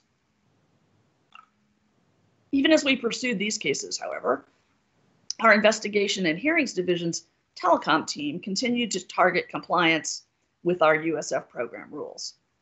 Recently, for example, we've entered into a $200 million settlement, the largest fixed amount settlement the Commission has ever secured to resolve an investigation. This resolution concluded a probe concerning subsidies claimed for service to more than 880,000 Lifeline subscribers who were not actually receiving the services. Finally, we pursued enforcement actions in many other critical areas, including violations of the Act and our rules, governing responses to 911 outages and broader network outages. We've protected the operational impact of the emergency alert system by imposing more than $900,000 in penalties on 5 separate broadcasters and cable entities for misusing EAS alert tones in entertainment and reality programming. Our Market Disputes and Resolution Division resolved a groundbreaking case involving pole attachment rates. That may sound like a dull subject, but it directly affects what American consumers pay for broadband services. And it set baseline precedent we can use in the future to enforce the new rules governing rates that utility companies may collect from incumbent telephone carriers. We've got many more actions that we don't have time to recount here, of course, but quickly I'd like to also note our work on cases that involve privacy of wireless phone users' location data and the orderly operation of the FCC's auction processes. Close to the end now, I'd like to highlight some of the things we've done to improve efficiency and transparency in EB. As noted earlier, in April 2019, the Commission created the Fraud Division. This group is composed mainly of experienced government fraud litigators that we have hired away from other government agencies. They specialize in investigating complex and egregious violations of the Communications Act and the FCC's rules. In June 2018, the Commission streamlined the Bureau's formal complaint process, adopting a more uniform set of procedural rules that should help improve those proceedings. In September of last year, the Commission adopted other procedural changes, this time to simplify many administrative hearings by enabling the Commission to decide to send certain matters to hearing on a written administrative record rather than a full live hearing before an administrative law judge. Finally, in April 2020, the Bureau published an enforcement overview, a guidebook designed to help stakeholders particularly non-lawyers, better understand the FCC's enforcement process and to do it in plain English. These were large and labor-intensive efforts and were possible only because of the diligent work of EB staff. While they don't necessarily generate headlines like some of our multi-million-dollar fines, we're confident that these actions will pay dividends for the Bureau and for the Commission for years to come. In short, EB has had a very productive period, thanks in part to the strong bonds of professional respect and friendship we've nurtured and maintained over the last 4 years. Thank you, Mr. Chairman, and thanks to all the commissioners for giving us the opportunity to do good work that helps the American public. I won't try to thank everybody in EB who deserves it, but I've listed at least some of their names here, and I will think of better tokens of gratitude in the coming days. Thank you. Thank you, Ms. Harold, for your presentation. And we'll now turn to the Chief of the Public Safety and Homeland Security Bureau, one Ms. Lisa Folks, who I assume will not be donning Eagles green. What did you say, Mr. Chairman? We're trying to end things on a happy note, Lisa, so let's keep it civil, all right? Well, then you shouldn't have said anything. Good afternoon, Mr. Chairman and Commissioners. Commissioner Symington, welcome to the Federal Communications Commission. Over the past 4 years, this commission and the Public Safety and Homeland Security Bureau have taken significant actions to make the public and our communications networks safer and more secure. We have strengthened the nation's 911 systems, enhanced emergency alerting, reduced the vulnerability of our communications infrastructure to national security threats, bolstered network resiliency, and supported preparedness, response, and recovery efforts for an unfortunately large number of natural disasters. Let's begin with our extensive efforts to improve our 911 systems. We adopted rules that will help first responders determine the floor level of wireless 911 callers in multi-story buildings, an action supported by a broad cross-section of public safety groups. We rejected calls to weaken the new rules and instead built upon them so that the benefits of vertical location accuracy will ultimately reach all Americans, not just those in the largest markets. We enacted rules under Carey's Law to help ensure that people who call 911 from multi-line telephone systems, which commonly serve hotels, office buildings, and campuses, can reach 911 directly and be more quickly located by first responders. We adopted rules to help ensure that dispatchable location information, such as street address, floor level, and room number of a 911 caller, is conveyed with 911 calls, regardless of the technological platform used. We also issued annual reports to shine a spotlight on 911 fee diversion, that is, the practice by some states and jurisdictions of using the 911 fees collected on consumer phone bills for non-911 purposes. We then launched a proceeding on how to combat this problem and help ensure that the funding is used as intended to support our nation's 911 call centers. Over the past 4 years, we have also made significant improvements to the nation's emergency alerting systems. The Commission adopted rules to improve the geographic targeting of wireless emergency alerts, which will help ensure that these life-saving warnings reach all and only those in affected communities. This will in turn promote greater confidence in and use of the system to save lives. We adopted a dedicated Blue Alert code so that state and local agencies can notify the public of threats to law enforcement and seek information to help them apprehend dangerous suspects. We worked with FEMA to conduct 3 nationwide emergency alert tests, including the first ever nationwide test of wireless emergency alerts. In the wake of Hawaii's false ballistic missile alert, we conducted an investigation and issued a report with recommendations to help guard against future false alerts. We also issued rules to help prevent future false alerts, as well as to promote more effective local emergency alert tests and public service announcements. And we hosted a public workshop to promote the use of multilingual emergency alerting and other methods for delivering emergency information to non-English speakers. The past 4 years have also been extremely busy for our emergency preparedness and response operations, whether in connection with natural disasters like hurricanes and wildfires, or in support of annual events like the Presidential State of the Union Address or the Super Bowl. When disasters struck, we activated our disaster information reporting system to monitor the status of communication services and support restoration efforts. We did this for Hurricanes Zeta, Delta, Sally, Laura, Isaias, Harvey, Irma, Maria, Michael, Florence, and Dorian, a derecho in the Midwest, power shutoffs in California, and earthquakes in Puerto Rico. We also supported communication service restoration and conducted after-incident investigations. With Hurricane Maria alone, the Commission issued 1,031 grants of special temporary authority and 23 waivers, processed 257 requests for assistance or information, and provided $116 million in immediate and short-term restoration support in Puerto Rico and the U.S. Virgin Islands. We hosted a workshop to determine the information needs of the disability community, as well as federal and state, local, tribal, and territorial stakeholders during disasters, and proposed rules to share outage information with states to support recovery efforts.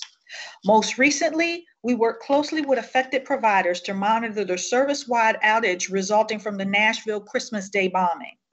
And the FCC's Operations Center has also helped emergency management and public safety personnel to save lives directly. For example, our watch officers coordinated the rescue of a crew member aboard a Chinese research vessel off the Alaskan coast, assisted the search for a missing aircraft in Texas, and provided vital technical assistance, enabling a Florida police department to locate a dangerous and suicidal suspect.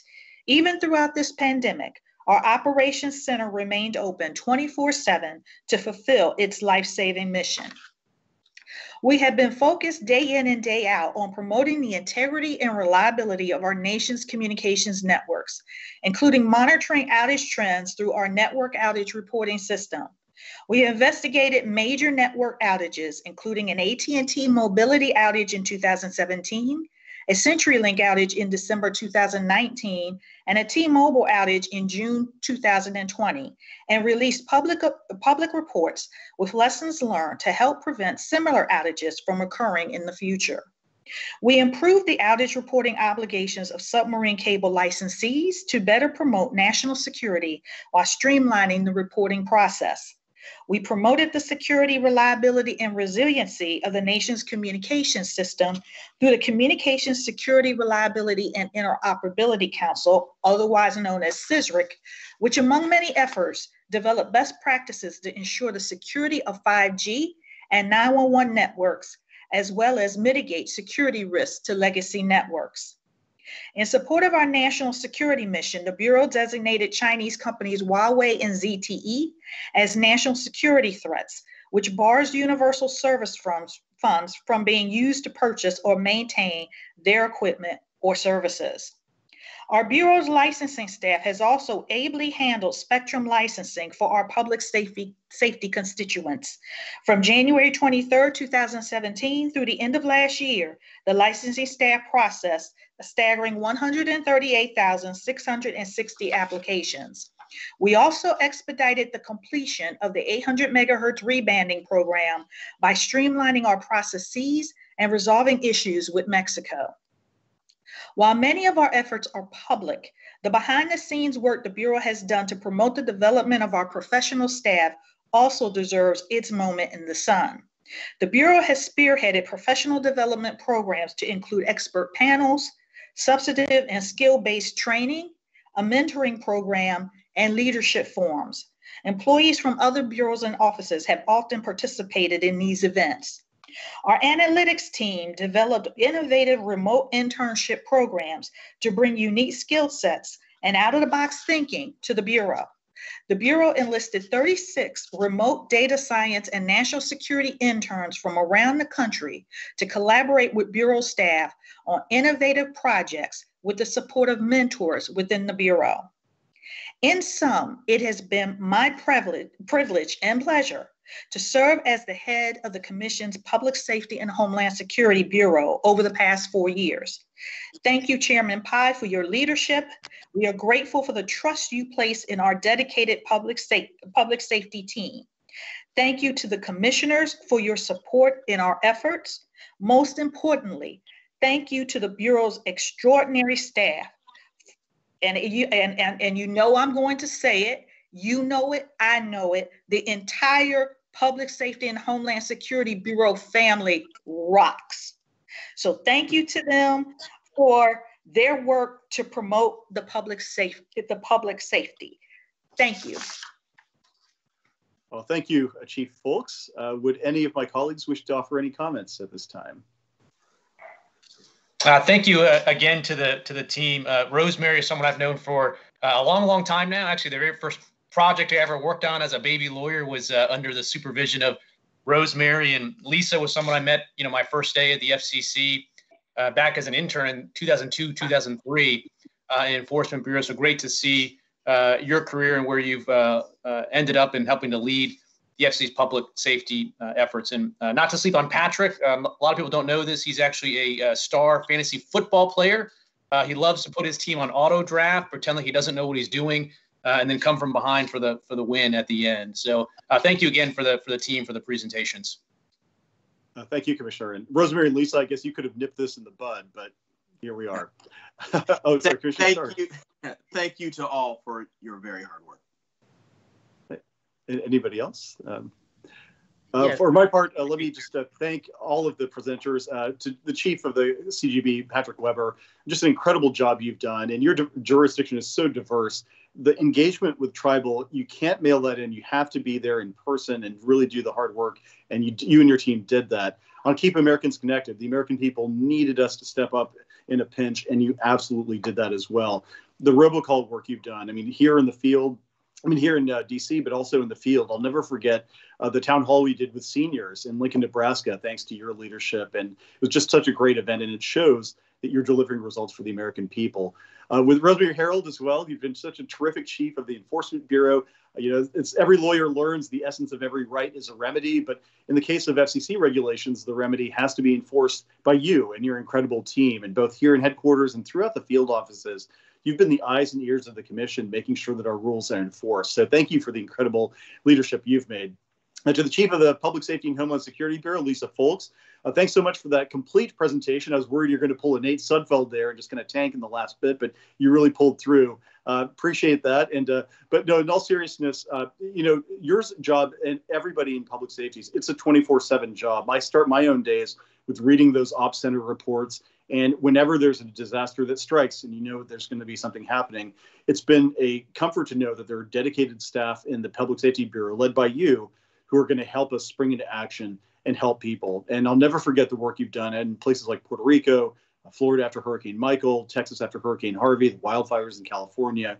You've been a great leader of the Public Safety Bureau. And I just want to give you a salute for all the work you've done. The workload has been unpredictable, but what you can predict is the professionalism of you and your team in handling those challenges. And that's no small feat. Thank you. Madam Secretary, could you please take us to the final panel on today's meeting? Mr. Chairman, Commissioners, for your fifth and final panel, you will hear presentations from Sanford Williams, Director of the Office of Communications Business Opportunities, Deputy Managing Director Dina Shetler for the Office of Managing Director, and Thomas Johnson, General Counsel for the Office of General Counsel. Thank you very much, Madam Secretary. We will turn first to, of course, a full-time fan of the University of Virginia, but more important for these purposes, the Director of our Office of Communications Business Opportunities, Mr. Sanford Williams. Mr. Williams, the floor is yours. Thank you, sir. I appreciate it. Greetings, Chairman Pai, Commissioners Rosenworcel, Carr, Starks, and Symington, and Secretary Dortch. It is my pleasure to present to you, on behalf of our team in the Office of Communications Business Opportunities, better known as OCBO, some of our accomplishments over the past 4 years. Chairman Pai, thank you for your service to the FCC and the nation. Public service is an important and essential part of our democracy. I wish you well in your future endeavors. Before I delineate some of ACPO's activities, I would like to acknowledge the other members of our team in alphabetical order. Andrea Brown, Cara Grayer, Larry Hudson, Belford Lawson, Celeste McCrae, Maura McGowan, Sharon Stewart, Shauna Wilkerson, and Carolyn Williams. I thank and appreciate these hardworking, diligent, and compassionate professionals who endeavor each day to do their best to serve the American people. The author L.R. Noce says the brightest stars are those that shine on behalf of others. I thank my teammates for shining brightly on behalf of their fellow citizens. ACPO promotes competition and innovation in telecommunications ownership and information services. The office also supports opportunities for small, women-owned, and minority-owned communications businesses. Additionally, we provide the regulatory flexibility analysis for commission items. Over the last 4 years, we have posted 71 small entity compliance guides and worked on approximately 400 regulatory flexibility items. One of the ways ACPO has successfully promoted competition and innovation is through our supply diversity workshops. Together with the Media Bureau, we have worked with the Digital Empowerment and Inclusion Working Group of the FCC's Advisory Committee on Diversity and Digital Empowerment, better known as the ACDDE, to host events that bring together diverse business owners and FCC-related entities who seek suppliers. These events have been successful and educational. ACPO has also worked with the ACDDE on other initiatives to empower disadvantaged communities and accelerate the entry of small businesses, including those owned by women and minorities, into the media, into industries focused on digital news and information, as well as audio and video programming. I thank Chairman Pai for his support and participation in these events, and thanks to Commissioners Rosenworcel and Starks for their support and participation as well. For the last few years, I represented the Commission by speaking at the Hope Global Forum. The forum is operated by Operation Hope in Atlanta, Georgia, and brings together entrepreneurs, influencers, local, state, and federal government officials, and community leaders. The Hope Global Forums are a community designed to galvanize thought and action around building an economy that works for everyone. The forum has been an excellent platform to educate and network with folks across the nation about the FCC's work and mission. And it also has been a great resource for the FCC to learn from citizens what is going on in their communities and how the FCC may effectively and efficiently serve them. ACPO has participated in the annual STEM for Us Cybersecurity Festival in Washington, D.C. This festival is usually held the same weekend as the Congressional Black Caucus Annual Legislative Conference. The festival is designed to educate and excite students about cybersecurity and STEM careers. ACPO has also set up an exhibit at the caucus's annual conference. ACPO has, along with CGB, participated in the annual National Conference of the National Asian American Coalition, better known as the NAAC, which is one of the nation's leading Asian American nonprofit organizations and advocates for home ownership affordability, economic growth in underserved communities, and small business development. The NAAC is the founding member of a sister coalition, the National Diversity Coalition, a nonprofit of diverse community organizers, faith-based leaders, and business owners which work together to strengthen communities.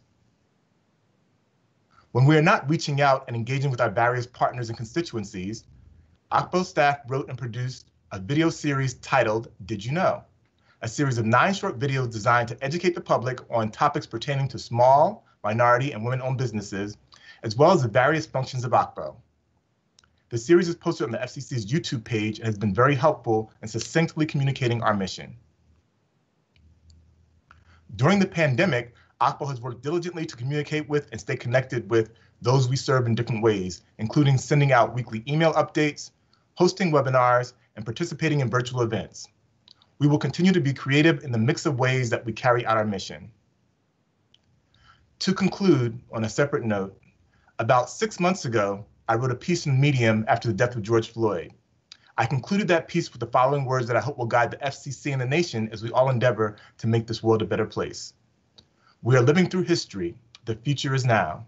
If we are authentic, vulnerable, and honest with ourselves and each other, we can really create a better place where we can all breathe. We can do this. Together we go farther. Thank you all very much for your time. I appreciate it and have a wonderful afternoon. Well, thank you, Mr. Williams, for your presentation. I will now turn to Ms. Dina Shetler, the Deputy Managing Director within the Office of Managing Director.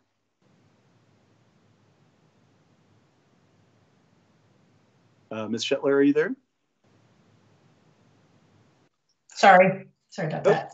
There we go. Good morning, Mr. Chairman and Commissioners. The Office of the Managing Director is very pleased to participate in today's open meeting, and after a particularly challenging 2020, I look forward to discussing OMD's contributions to the FCC over the past 4 years. I would like to start by thanking the FCC COVID-19 team, which includes OMD's human resources, information technology, security, and facilities professionals, along with our fabulous colleagues in the Office of the General Counsel and the Public Safety and Homeland Security Bureau. We have worked together closely to navigate the unique management challenges presented by the pandemic. In addition to this incredible team of calm, thoughtful, and caring professionals, I also want to thank each FCC employee and contractor for maintaining physical distance, wearing masks, working from home when asked, and continuing to carry out our mission in the public interest regardless of where we sit. From the start, the team, working with the Office of the Chairman, prioritized clear and frequent communication to staff, along with a rapid shift to mandatory telework for more than 1,800 employees and contractors. Within days, our workforce had made the shift and adapted to this new environment where we continue to work effectively today. In addition to helping to keep the FCC functioning as usual, OMD's rapid design and deployment of an IT platform enabled the launch and successful implementation of the new $200 million COVID-19 telehealth program. And in April 2020, OMD began working with the Wireline Competition Bureau to implement the financial transaction and oversight components of the program. 2020 would have been a challenging year in OMD even had we not been dealing with the global health crisis. In 2020, pandemic or not, we were scheduled to move our headquarters from our home of the last 20 years to a beautiful new building in Northeast DC. The headquarters relocation was a project almost a decade in the works, but because of the pandemic, many of the carefully developed plans for packing and relocating had to be rewritten quickly and often. In the end, OMD's team packed and oversaw the relocation of 1,290 employees, 144 contractors, and more than 11,400 boxes of files and personal items, completed the design, construction, procurement, and installation of furnishings and equipment in our new headquarters, finished the decommissioning, which means the removal of all furniture and equipment from the FCC's old headquarters by the lease expiration date, and moved across town to our new headquarters quickly and safely. We look forward to the day when everyone can be brought back together in our new home. In addition to carrying out these duties, OMD has continued to provide vital support for the FCC's auctions program. Specifically, we have ensured timely reimbursements from the TV Broadcast Reimbursement Fund. To date, OMD has paid over 67,000 invoices totaling over $1.4 billion. Provided IT and operational support for 5 major spectrum auctions, including our first almost completely remotely managed auction and the ongoing $80 billion C-band auction and 2 rural broadband reverse auctions. OMD also continued to make meaningful improvements to the oversight, financial management, efficiency, and integrity of the universal service programs, including meeting the following major milestones: completing the design and launch of the National Verifier for the Lifeline program, completing the transfer of funds to the Treasury for both the $8 billion USF and $1.4 billion TRS programs, and completing the timely transition to a new business process outsourcing, or BPO, which substantially improved management and oversight of the E-rate program and resulted in significant cost savings and stronger information security controls. Significant additional actions taken by OMD include significant cost savings and improved services. Our administrative operations team saved more than $3 million by closing the FCC warehouse and contracting for offset mail processing and warehousing, put in place new multifunction copy machines, jettisoning outdated network printers and fax machines, relocated and reduced real property costs and square footage at field locations, reduced printed material and supply costs by centralizing ordering and supply storage, and cut costs by reducing leased fleet vehicles. Our financial operations team earned our 5th consecutive clean audit opinion on the agency financial report. We modernized our legacy systems. Our IT group oversaw significant progress in the modernization of ULS, CORS, EAS, ECF, ECFS, and IBFS, all mission-critical legacy IT systems. We strengthened our records management program. Our team in PERM and IT improved the Commission's record management by implementing the Capstone Email Records Management Program, updating FCC records management directives, expanding electronic record keeping and digitization, and developing and implementing the FCC-wide Lighten Up campaign. OMD also played a central role in the establishment in 2018 of the FCC's new Office of Economics and Analytics, an organization designed to better integrate economics and data analysis into the FCC's rulemakings and other actions. The legal, regulatory, personnel, technological, and administrative requirements associated with establishing an ambitious new office require the dedicated expertise and leadership of OMD. To close, on behalf of the Managing Director, Mark Stevens, and all of OMD, I want to express my sincere thank you to you and your team for your leadership over the past 4 years, but especially over the last 10 months as we together navigated the FCC through the dual unique challenge of the pandemic and simultaneous relocation of our headquarters. Well, thank you, Ms. Shetler, for your presentation. And the final presentation will be delivered by Mr. Tom Johnson, the General Counsel, and of course, the leader of our Office of General Counsel. And Mr. Johnson, the floor is yours. Mr. Chairman, at this, my 40th open meeting as General Counsel of the FCC, it is my honor to share with you some of the incredible accomplishments of my office since January 2017. I would first like to thank you, Mr. Chairman, for the trust that you reposed in me to serve the American people as the FCC's Chief Legal Officer. It has been the privilege of my career to defend against legal challenge all the work that the FCC has done to promote the deployment of 5G wireless services, to streamline burdensome and unnecessary regulations, and close the digital divide so that more Americans can have access to broadband services. I would also like to thank all the commissioners, as well as the hardworking staff and chiefs of the FCC bureaus and offices for their support of me and my office over the past 3 years. So let's start with some high-level numbers. Over the past 4 years, we have conducted a legal review of over 650 commission-level items and many more staff-level items. We worked with OMD to process nearly 3,000 public records requests under FOIA and cut the average response time in half. And our ethics team has played an indispensable role in responding to thousands of staff inquiries and reviewing thousands of financial disclosure reports. Meanwhile, our transactions, bankruptcy, and fraud team have created enormous value for the economy and the American taxpayer. Their work includes reviewing applications for transactions valued at over $100 billion, securing over $5 million in bankruptcy for the U.S. Treasury and federal programs, and recovering over $200 million in funds for the Universal Service Program. Our litigation team, in turn, won in whole or in substantial part 28 out of 31 appeals, or 90%, filed against the agency. We achieved these results despite being challenged on several of this administration's highest profile items. When we restored a light touch regulatory framework to broadband in the Restoring Internet Freedom Order, we were challenged in court. Yet after our defense of that order, in which I participated in a marathon 5.5-hour oral argument on a snowy February day following a government shutdown, the DC Circuit upheld our reclassification of broadband as a Title I information service. When we modernized our approach to state and local infrastructure siting requirements to accelerate American leadership in 5G deployment, we were challenged in court. But after no fewer than 3 of my attorneys defended our 5G infrastructure orders before the Ninth Circuit, the court upheld nearly all of our reforms. When we took an innovative and thoughtful approach to reallocating critical C-band spectrum for 5G services, we again were challenged.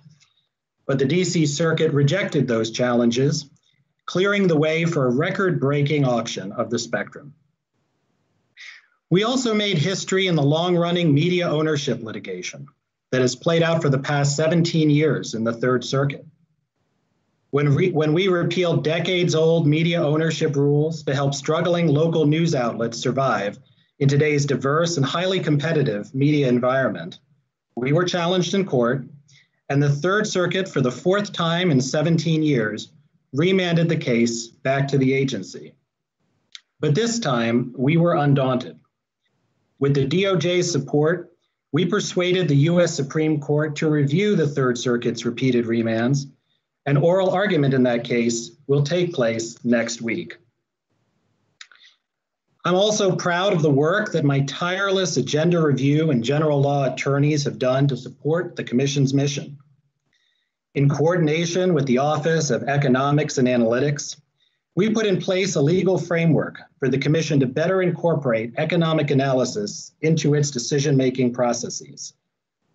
We reviewed items tackling hard problems ranging from robocalls to serving rural and tribal areas to national security to ensuring the reliability of our critical public safety services. And as our FCC community faced unique challenges, from office relocation to government shutdown to adjusting to remote telework, our ad law attorneys were there to tackle all the thorny fiscal, personnel, and other legal issues that arose. My attorneys also volunteered their time above and beyond their normal duties to assist with reviewing applications for CARES Act funding and other issues that arose due to COVID-19. All these accomplishments belong to the hardworking attorneys and staff that make up my office. While I cannot name each one individually, I can recognize them by putting them up on the following slides. Over the past 3 years, we have shared in each other's victories, celebrated each other's milestones, and consoled each other when tragedy struck. The thing I will miss most about leaving this position is losing the opportunity to work each day with this exceptional group of lawyers, colleagues, and friends. There are a few names that deserve special mention. First, my deputies. Litigation deputy and former administrative law deputy and acting general counsel, Ashley Boiselle. My current administrative law deputy, Michael Carlson. My deputy for fraud, transactions, and bankruptcy, Michelle Ellison. And former litigation deputy, David Gossett. I could not have asked for a better group of lieutenants to assist me with defending the Commission's important work. I would also like to thank my tireless assistants, Natalie Martinez and Shannon Hyatt, without whom literally nothing in our offices, let alone the trains, would run on time. I'd like to specially recognize the contributions of 2 attorneys who sadly passed away during my time as general counsel. Nearly 50-year appellate attorney fixture, Gray Pash, and 20-year veteran and founding member of our transactions and fraud group, Neil Diller. We appreciate their service, and they will always live on in our hearts and in the Commission's memory. I would also like to take a moment to celebrate the remarkable career of Richard Welch, who last month announced his retirement from the FCC after 32 years of service. Due to his decades of devoted work, from his early days in the old Common Carrier Bureau to his current role as Deputy Division Chief for Litigation, Richard is a walking treatise of communications law history and precedents. We wish him and his family the very happiest time in retirement, but he will be sorely missed by his colleagues and by this agency. Finally, on a personal note, Mr. Chairman, I'd like to thank my wife, Catherine, and baby girl, Commissioner in Training, Caroline Lucy, without whose steadfast love and support, this dream would not have been possible. Mr. Chairman, as a federal agency, we are required to take into account expert opinion in making predictive judgments about the future effects of the rules that we put in place. Accordingly, I would like to conclude with the expert opinion of noted inventor and student of all sciences, Dr. Emmett Brown, who famously said in Back to the Future, "Roads Where we're going, we don't need roads. At the end of our journey together, Mr. Chairman, I can firmly predict that the policies we have put in place will lead to a more innovative, more empowering, and more connected future. Thank you. Well, thank you, Mr. Johnson, for your presentation. And just for the record, Back to the Future references were always favored under this administration. I know my colleagues will probably have comments, but let me recognize first Commissioner Symington, and I apologize. I didn't see you looking to speak in the previous panel, so let me turn to you first, sir, and with apologies again for the interruption. Not at all, not at all. I just wanted to express my my appreciation to all the speakers in the previous panel, and now I'll have the chance to do it for the ones in the current panel as well. So thank you, Chairman. Thank you. Anybody else? Oh, Commissioner Starks, I see. You're muted. Thank you as well to this group for the very hard work. Deeply appreciate it. And I think I saw Commissioner Rosenworcel. I'm not sure. Well, I just was wondering if we're going to have an opportunity to talk a little bit more broadly about departures, arrivals, and all that. So just let me know. Okay. At least I will be. I don't know about others, but it certainly will be. Okay. I'll simply add my thanks as well to the last panel, then reserve some time for that later portion of the meeting as well. Well, terrific. Well, let me thank all of the presenters on this fifth panel. To Mr. Williams, you've been a fantastic chief of OCPO, and I know we put a lot on your plate. And I remember meeting with you and your team early on when we said we want to bring you to the process early when it comes to working on these items and generating some of the necessary work product that goes in there. But even beyond that, the work you've done to help diversify the communications marketplace is so important. I thought it was important in January 2017. I think it's only more important today. And that wouldn't have happened but for your leadership. Thank you for putting the time in to make sure that everybody on the outside knows they have a shot at opportunity in this marketplace as well. And more generally, for your vision of leadership, even outside of the FCC. It's something I deeply admire. Also, to Ms. Shetler, please convey to Mr. Stevens and, of course, the entire team how grateful we are for all the work that OMD has done. For me, at least, I didn't realize until I took this position how integral OMD is to everything that we do, from our IT systems to working on the new building to making sure that the trains run on time in terms of payroll. And even for me, at least, the security issues that have arisen over the last couple of years, making sure that my family and I felt safe in our homes and going to work and in the building itself. And of course, during the pandemic, your ability to make sure that every FCC employee had the tools at his or her disposal to be able to do their jobs, just a heroic feat. And I can't thank you enough for making our staff the best they possibly could be. And last but not least, to Mr. Johnson, the leader of our Office of General Counsel, thank you for all the work that you have done. Obviously, shepherding through the administrative process, a ton of items, an unprecedented agenda that we had, but also defending a lot of those items, some of them very complex or controversial in court, and winning the vast majority of them. It takes really able lawyers to be able to do that. And I know that you and your team have been able to do that quite well. So thank you so much. And I'll miss your witty asides in the time to come, but I'm only one text or tweet away, I suppose. So thank you for that. Would any of my colleagues like to make any announcements at this time? Nope. Commissioner Carr? Yeah, thanks. I just want to obviously follow up on the meeting today.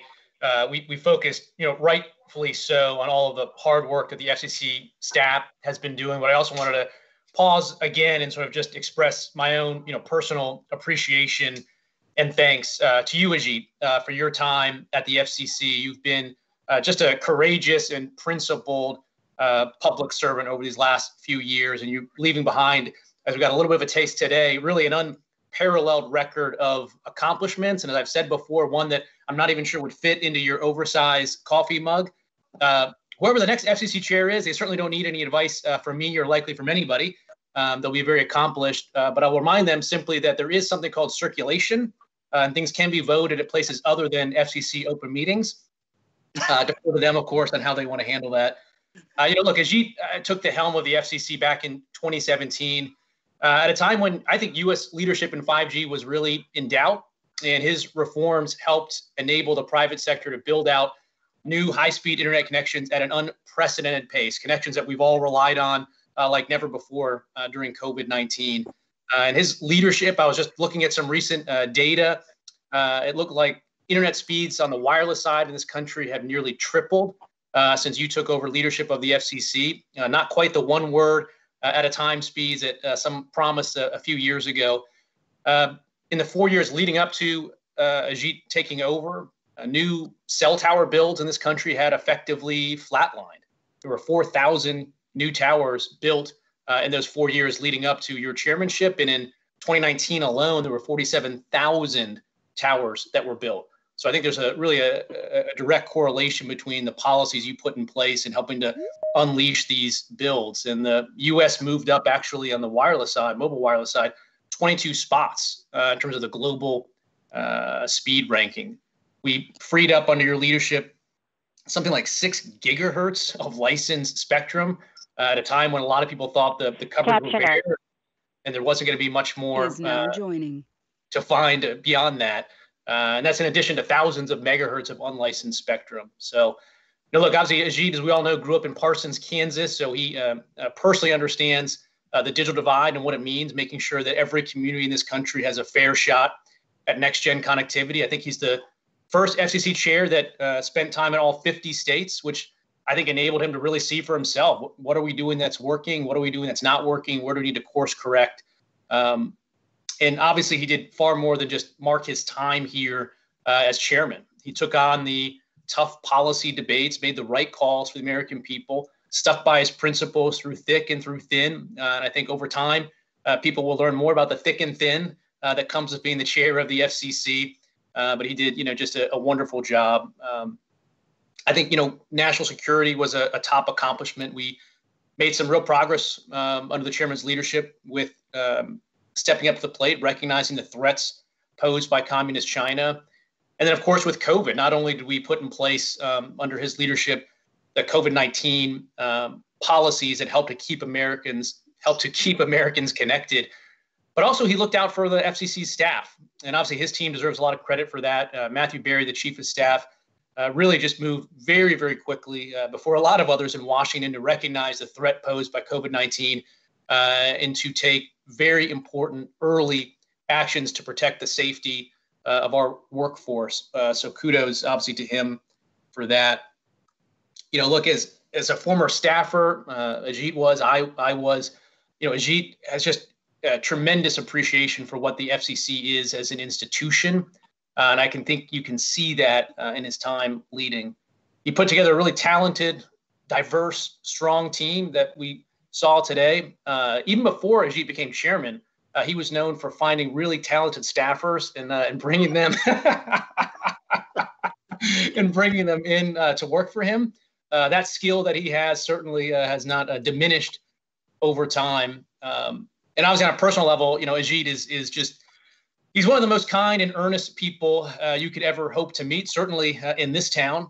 And I've benefited myself greatly from his friendship, his mentorship, really, his advice over the years. And I think the American people have benefited greatly. So I really want to wish Ajit, Janine, your kids, and obviously your latest addition, Ginger the Bulldog, all the best in your next endeavors. And again, kudos to your team. I mentioned Matthew Berry and the work that he's done. Obviously, Nick Degani deserves, I think, special mention as well, playing a lead role behind the scenes on a lot of the policy issues and crunching through work at probably an unprecedented pace. And so I think all of you have been greatly appreciated by me. I want to thank each of you for your public service. I'm glad that we will get to stay in touch, at least as friends. And then maybe when your recusals eventually expire, maybe beyond that. But really a heartfelt thanks and appreciation. Obviously, Ajit started here in 2012. Last thing, I did look up, everyone knows that Ajit is a big pop culture person. So to put in perspective how long Ajit has been on the agency, you don't need to look at his gray hairs now to realize that. But back in 2012, the top song was actually Carly Rae Jepsen's Call Me Maybe. That's how long Ajit's been on the commission. The top movie, or one of the top movies, was Life of Pi, which the trade press loved and journalists loved to try to come up with different references to Life of Pi when Ajit came onto the commission. And the top app, or one of them, was Angry Birds. So that gives you some perspective. Far simpler times, I would say, far simpler times back in 2012. So obviously, kudos to Ajit. Congratulations on a tremendous, tremendous run in public service. And I'm excited to see whatever new challenge you have and new successes to come. So thank you. Oh, thanks so much, Commissioner, to Brendan for your leadership, for your friendship, and for the very kind words this afternoon. I really appreciate it. Thank you. Yeah. Oh, Commissioner Rosenworcel. Sure. All right, I'm gonna have to follow up that discussion of Angry Birds, but I'm gonna try. So look, this is the first meeting of the Federal Communications Commission in 2021, and it's the first meeting with Commissioner Nathan Symington, so a hearty welcome. And of course, it's also the last meeting with our colleague, Chairman Ajit Pai. And to commemorate it, we just had this series of presentations from agency staff about the work that they've done during his tenure. And for those presentations, and of course, the ongoing work of staff, let's offer a big thank you.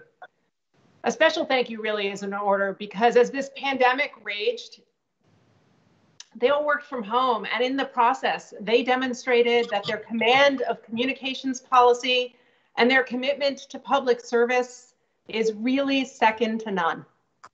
And that's not to say it's always been easy. I know, because I too am often working from home and playing a lot of different roles. One moment I'm returning an office call, another I'm speaking via video at an online conference, and in yet another I'm chief Wi-Fi fixer and snack maker. This meeting is really a way to express our gratitude. So again, let me say thank you.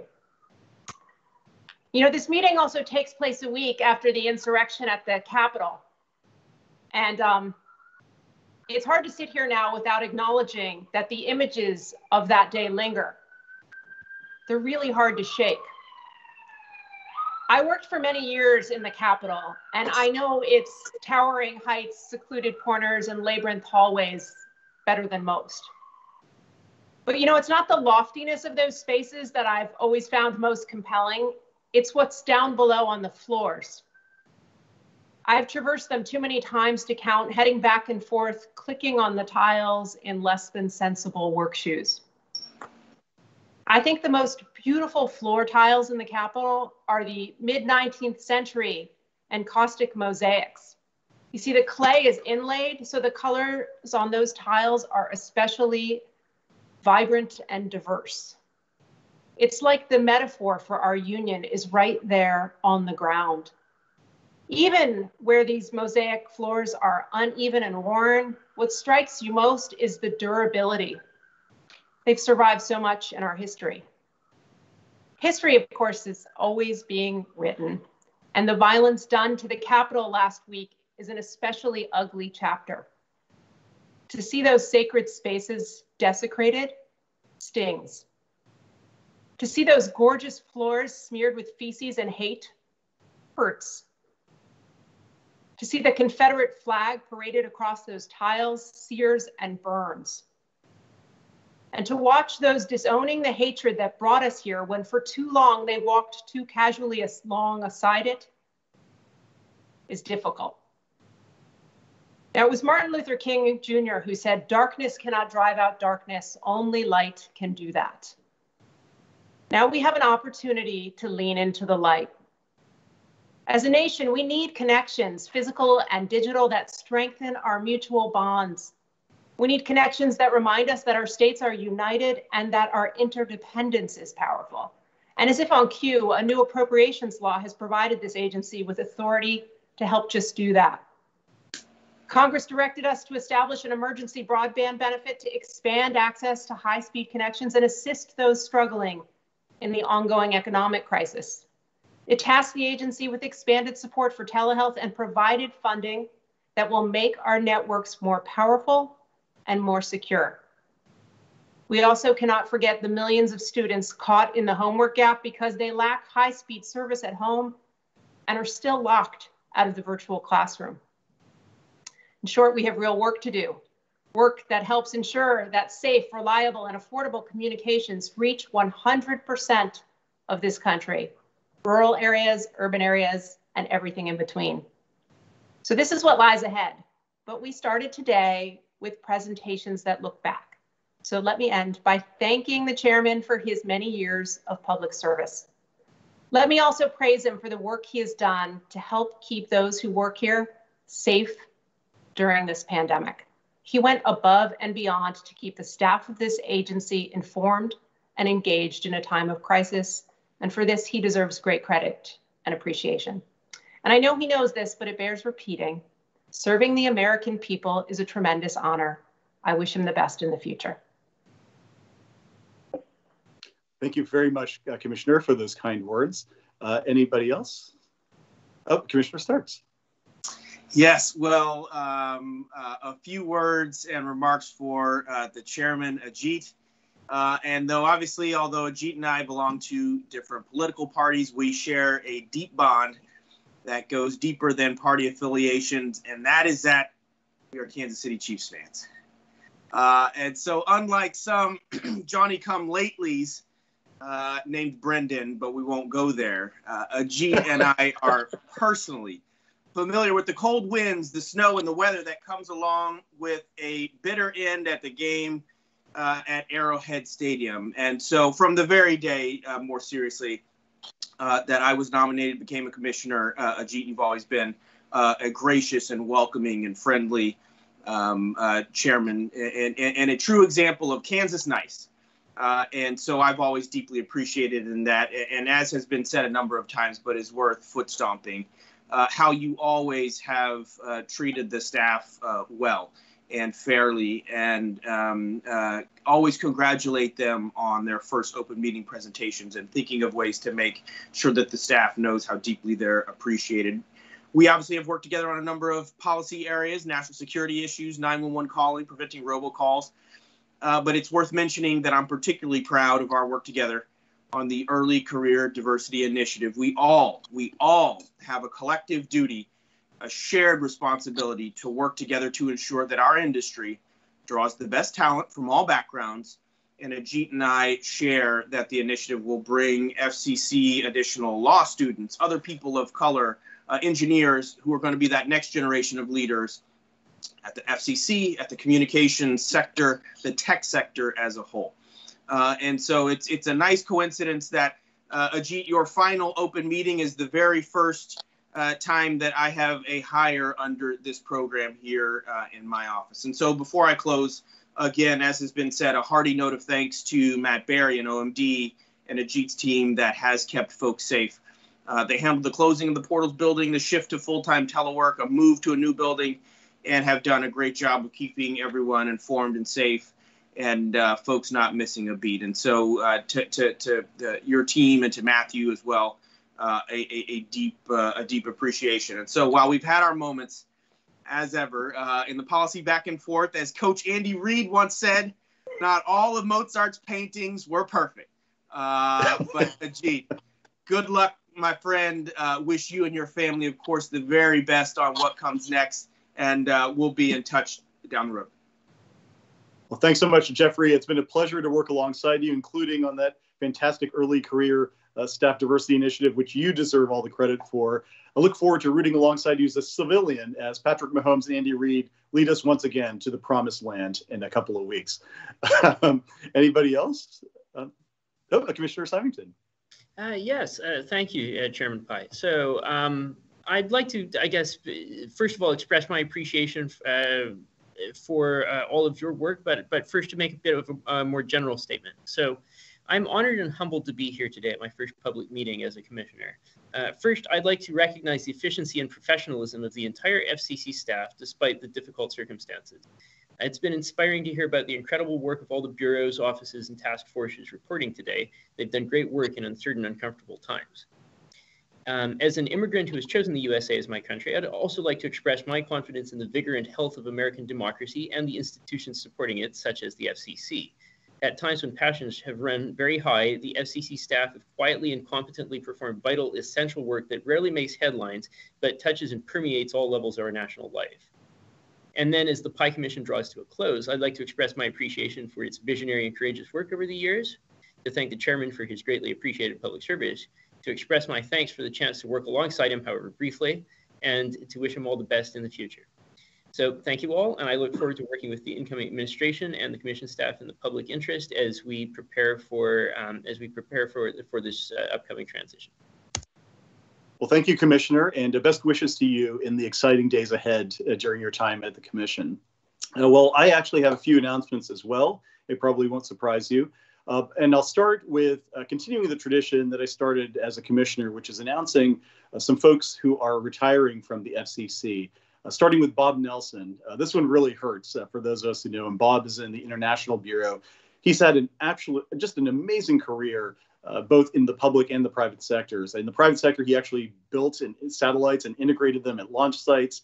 And we were fortunate to have him at the Commission.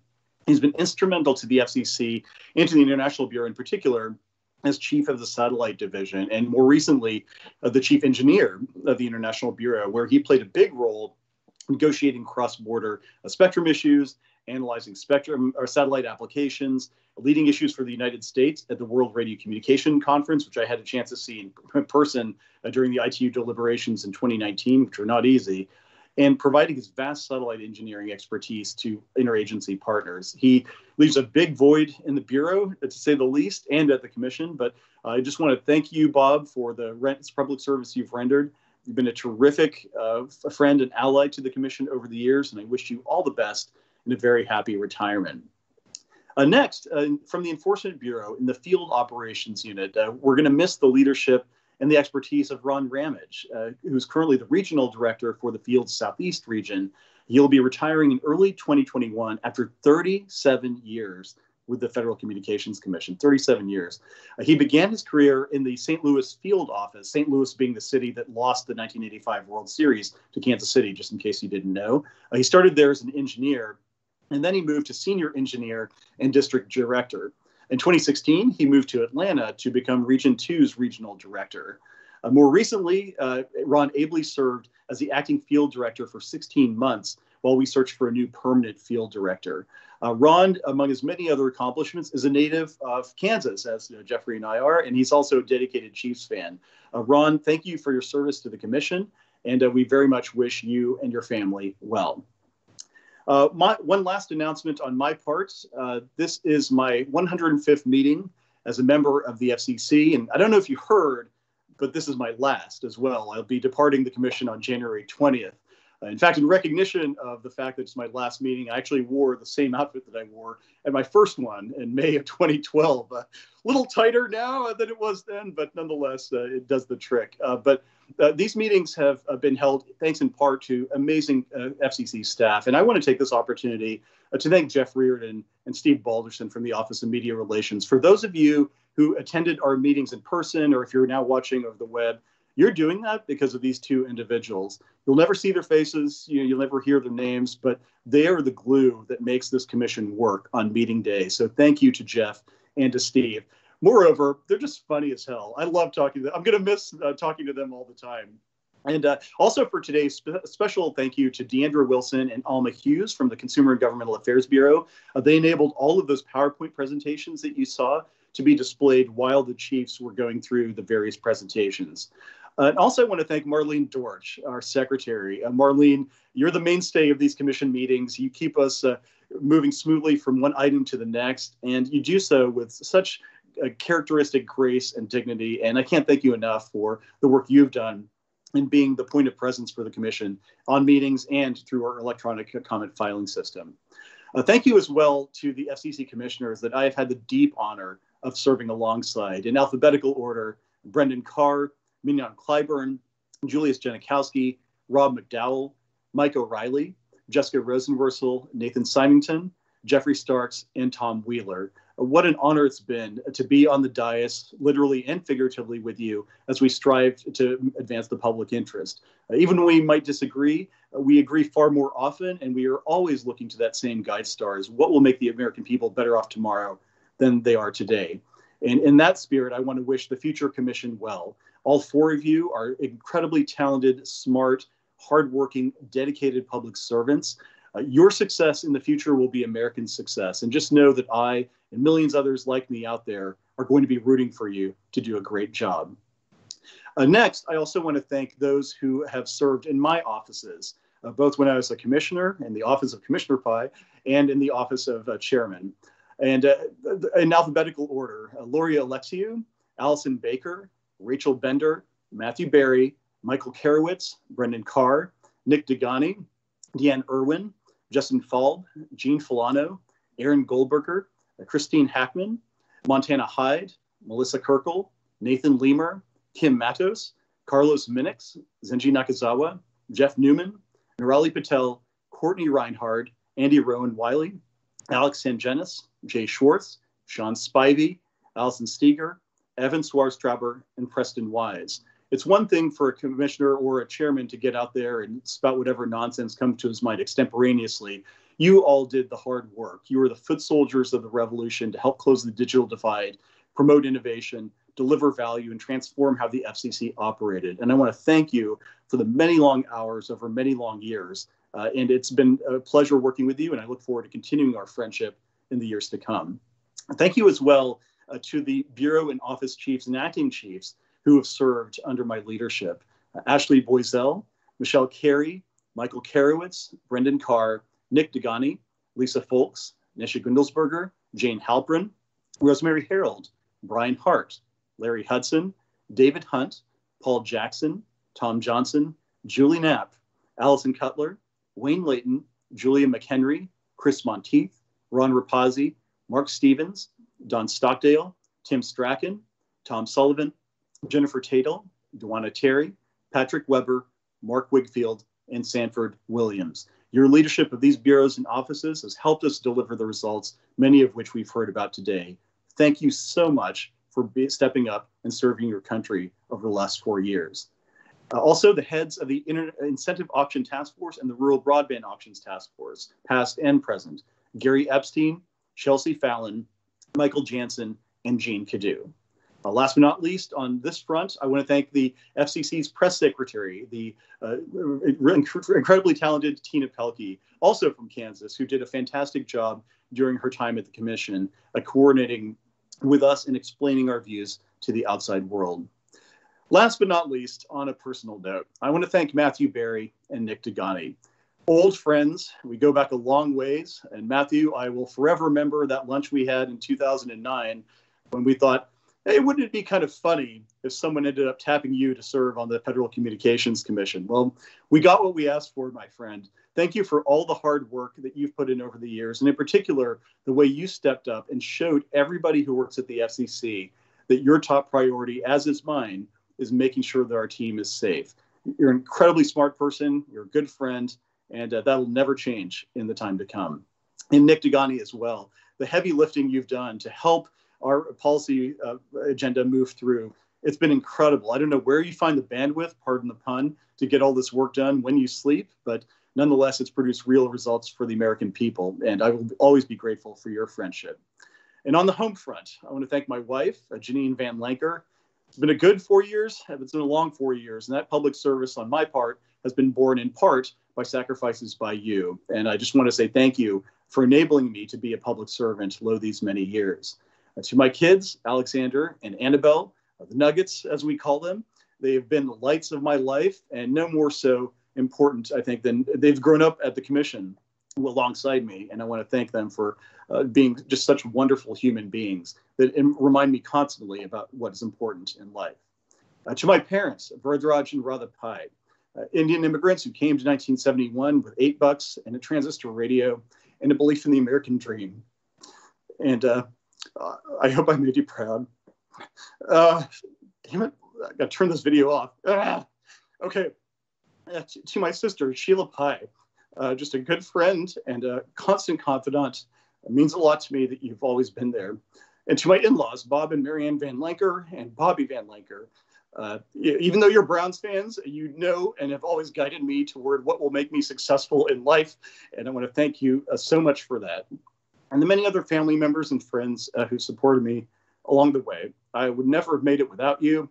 Your emails and your tweets and even your letters actually have meant the world to me. And they've really inspired me to do my best. And I'll just close with something that my grade school principal, Mr. Rex Toomey, told me not long ago. It was kind of a stressful time. I was dealing with a lot of stuff. And he actually sent me a message that kind of bucked me up and put me in the right frame of mind. And he said, "I'm so proud of your accomplishments, but I'm not surprised. Godspeed in your endeavors. Onward and upward, my friend." To Mr. Toomey and to all those who stood with me over the last 4 years and the last 8, thank you from the bottom of my heart. It's been the ride of a lifetime and only in America. If my colleagues don't have any further announcements, Madam Secretary, could you please announce the date of the next FCC agenda meeting?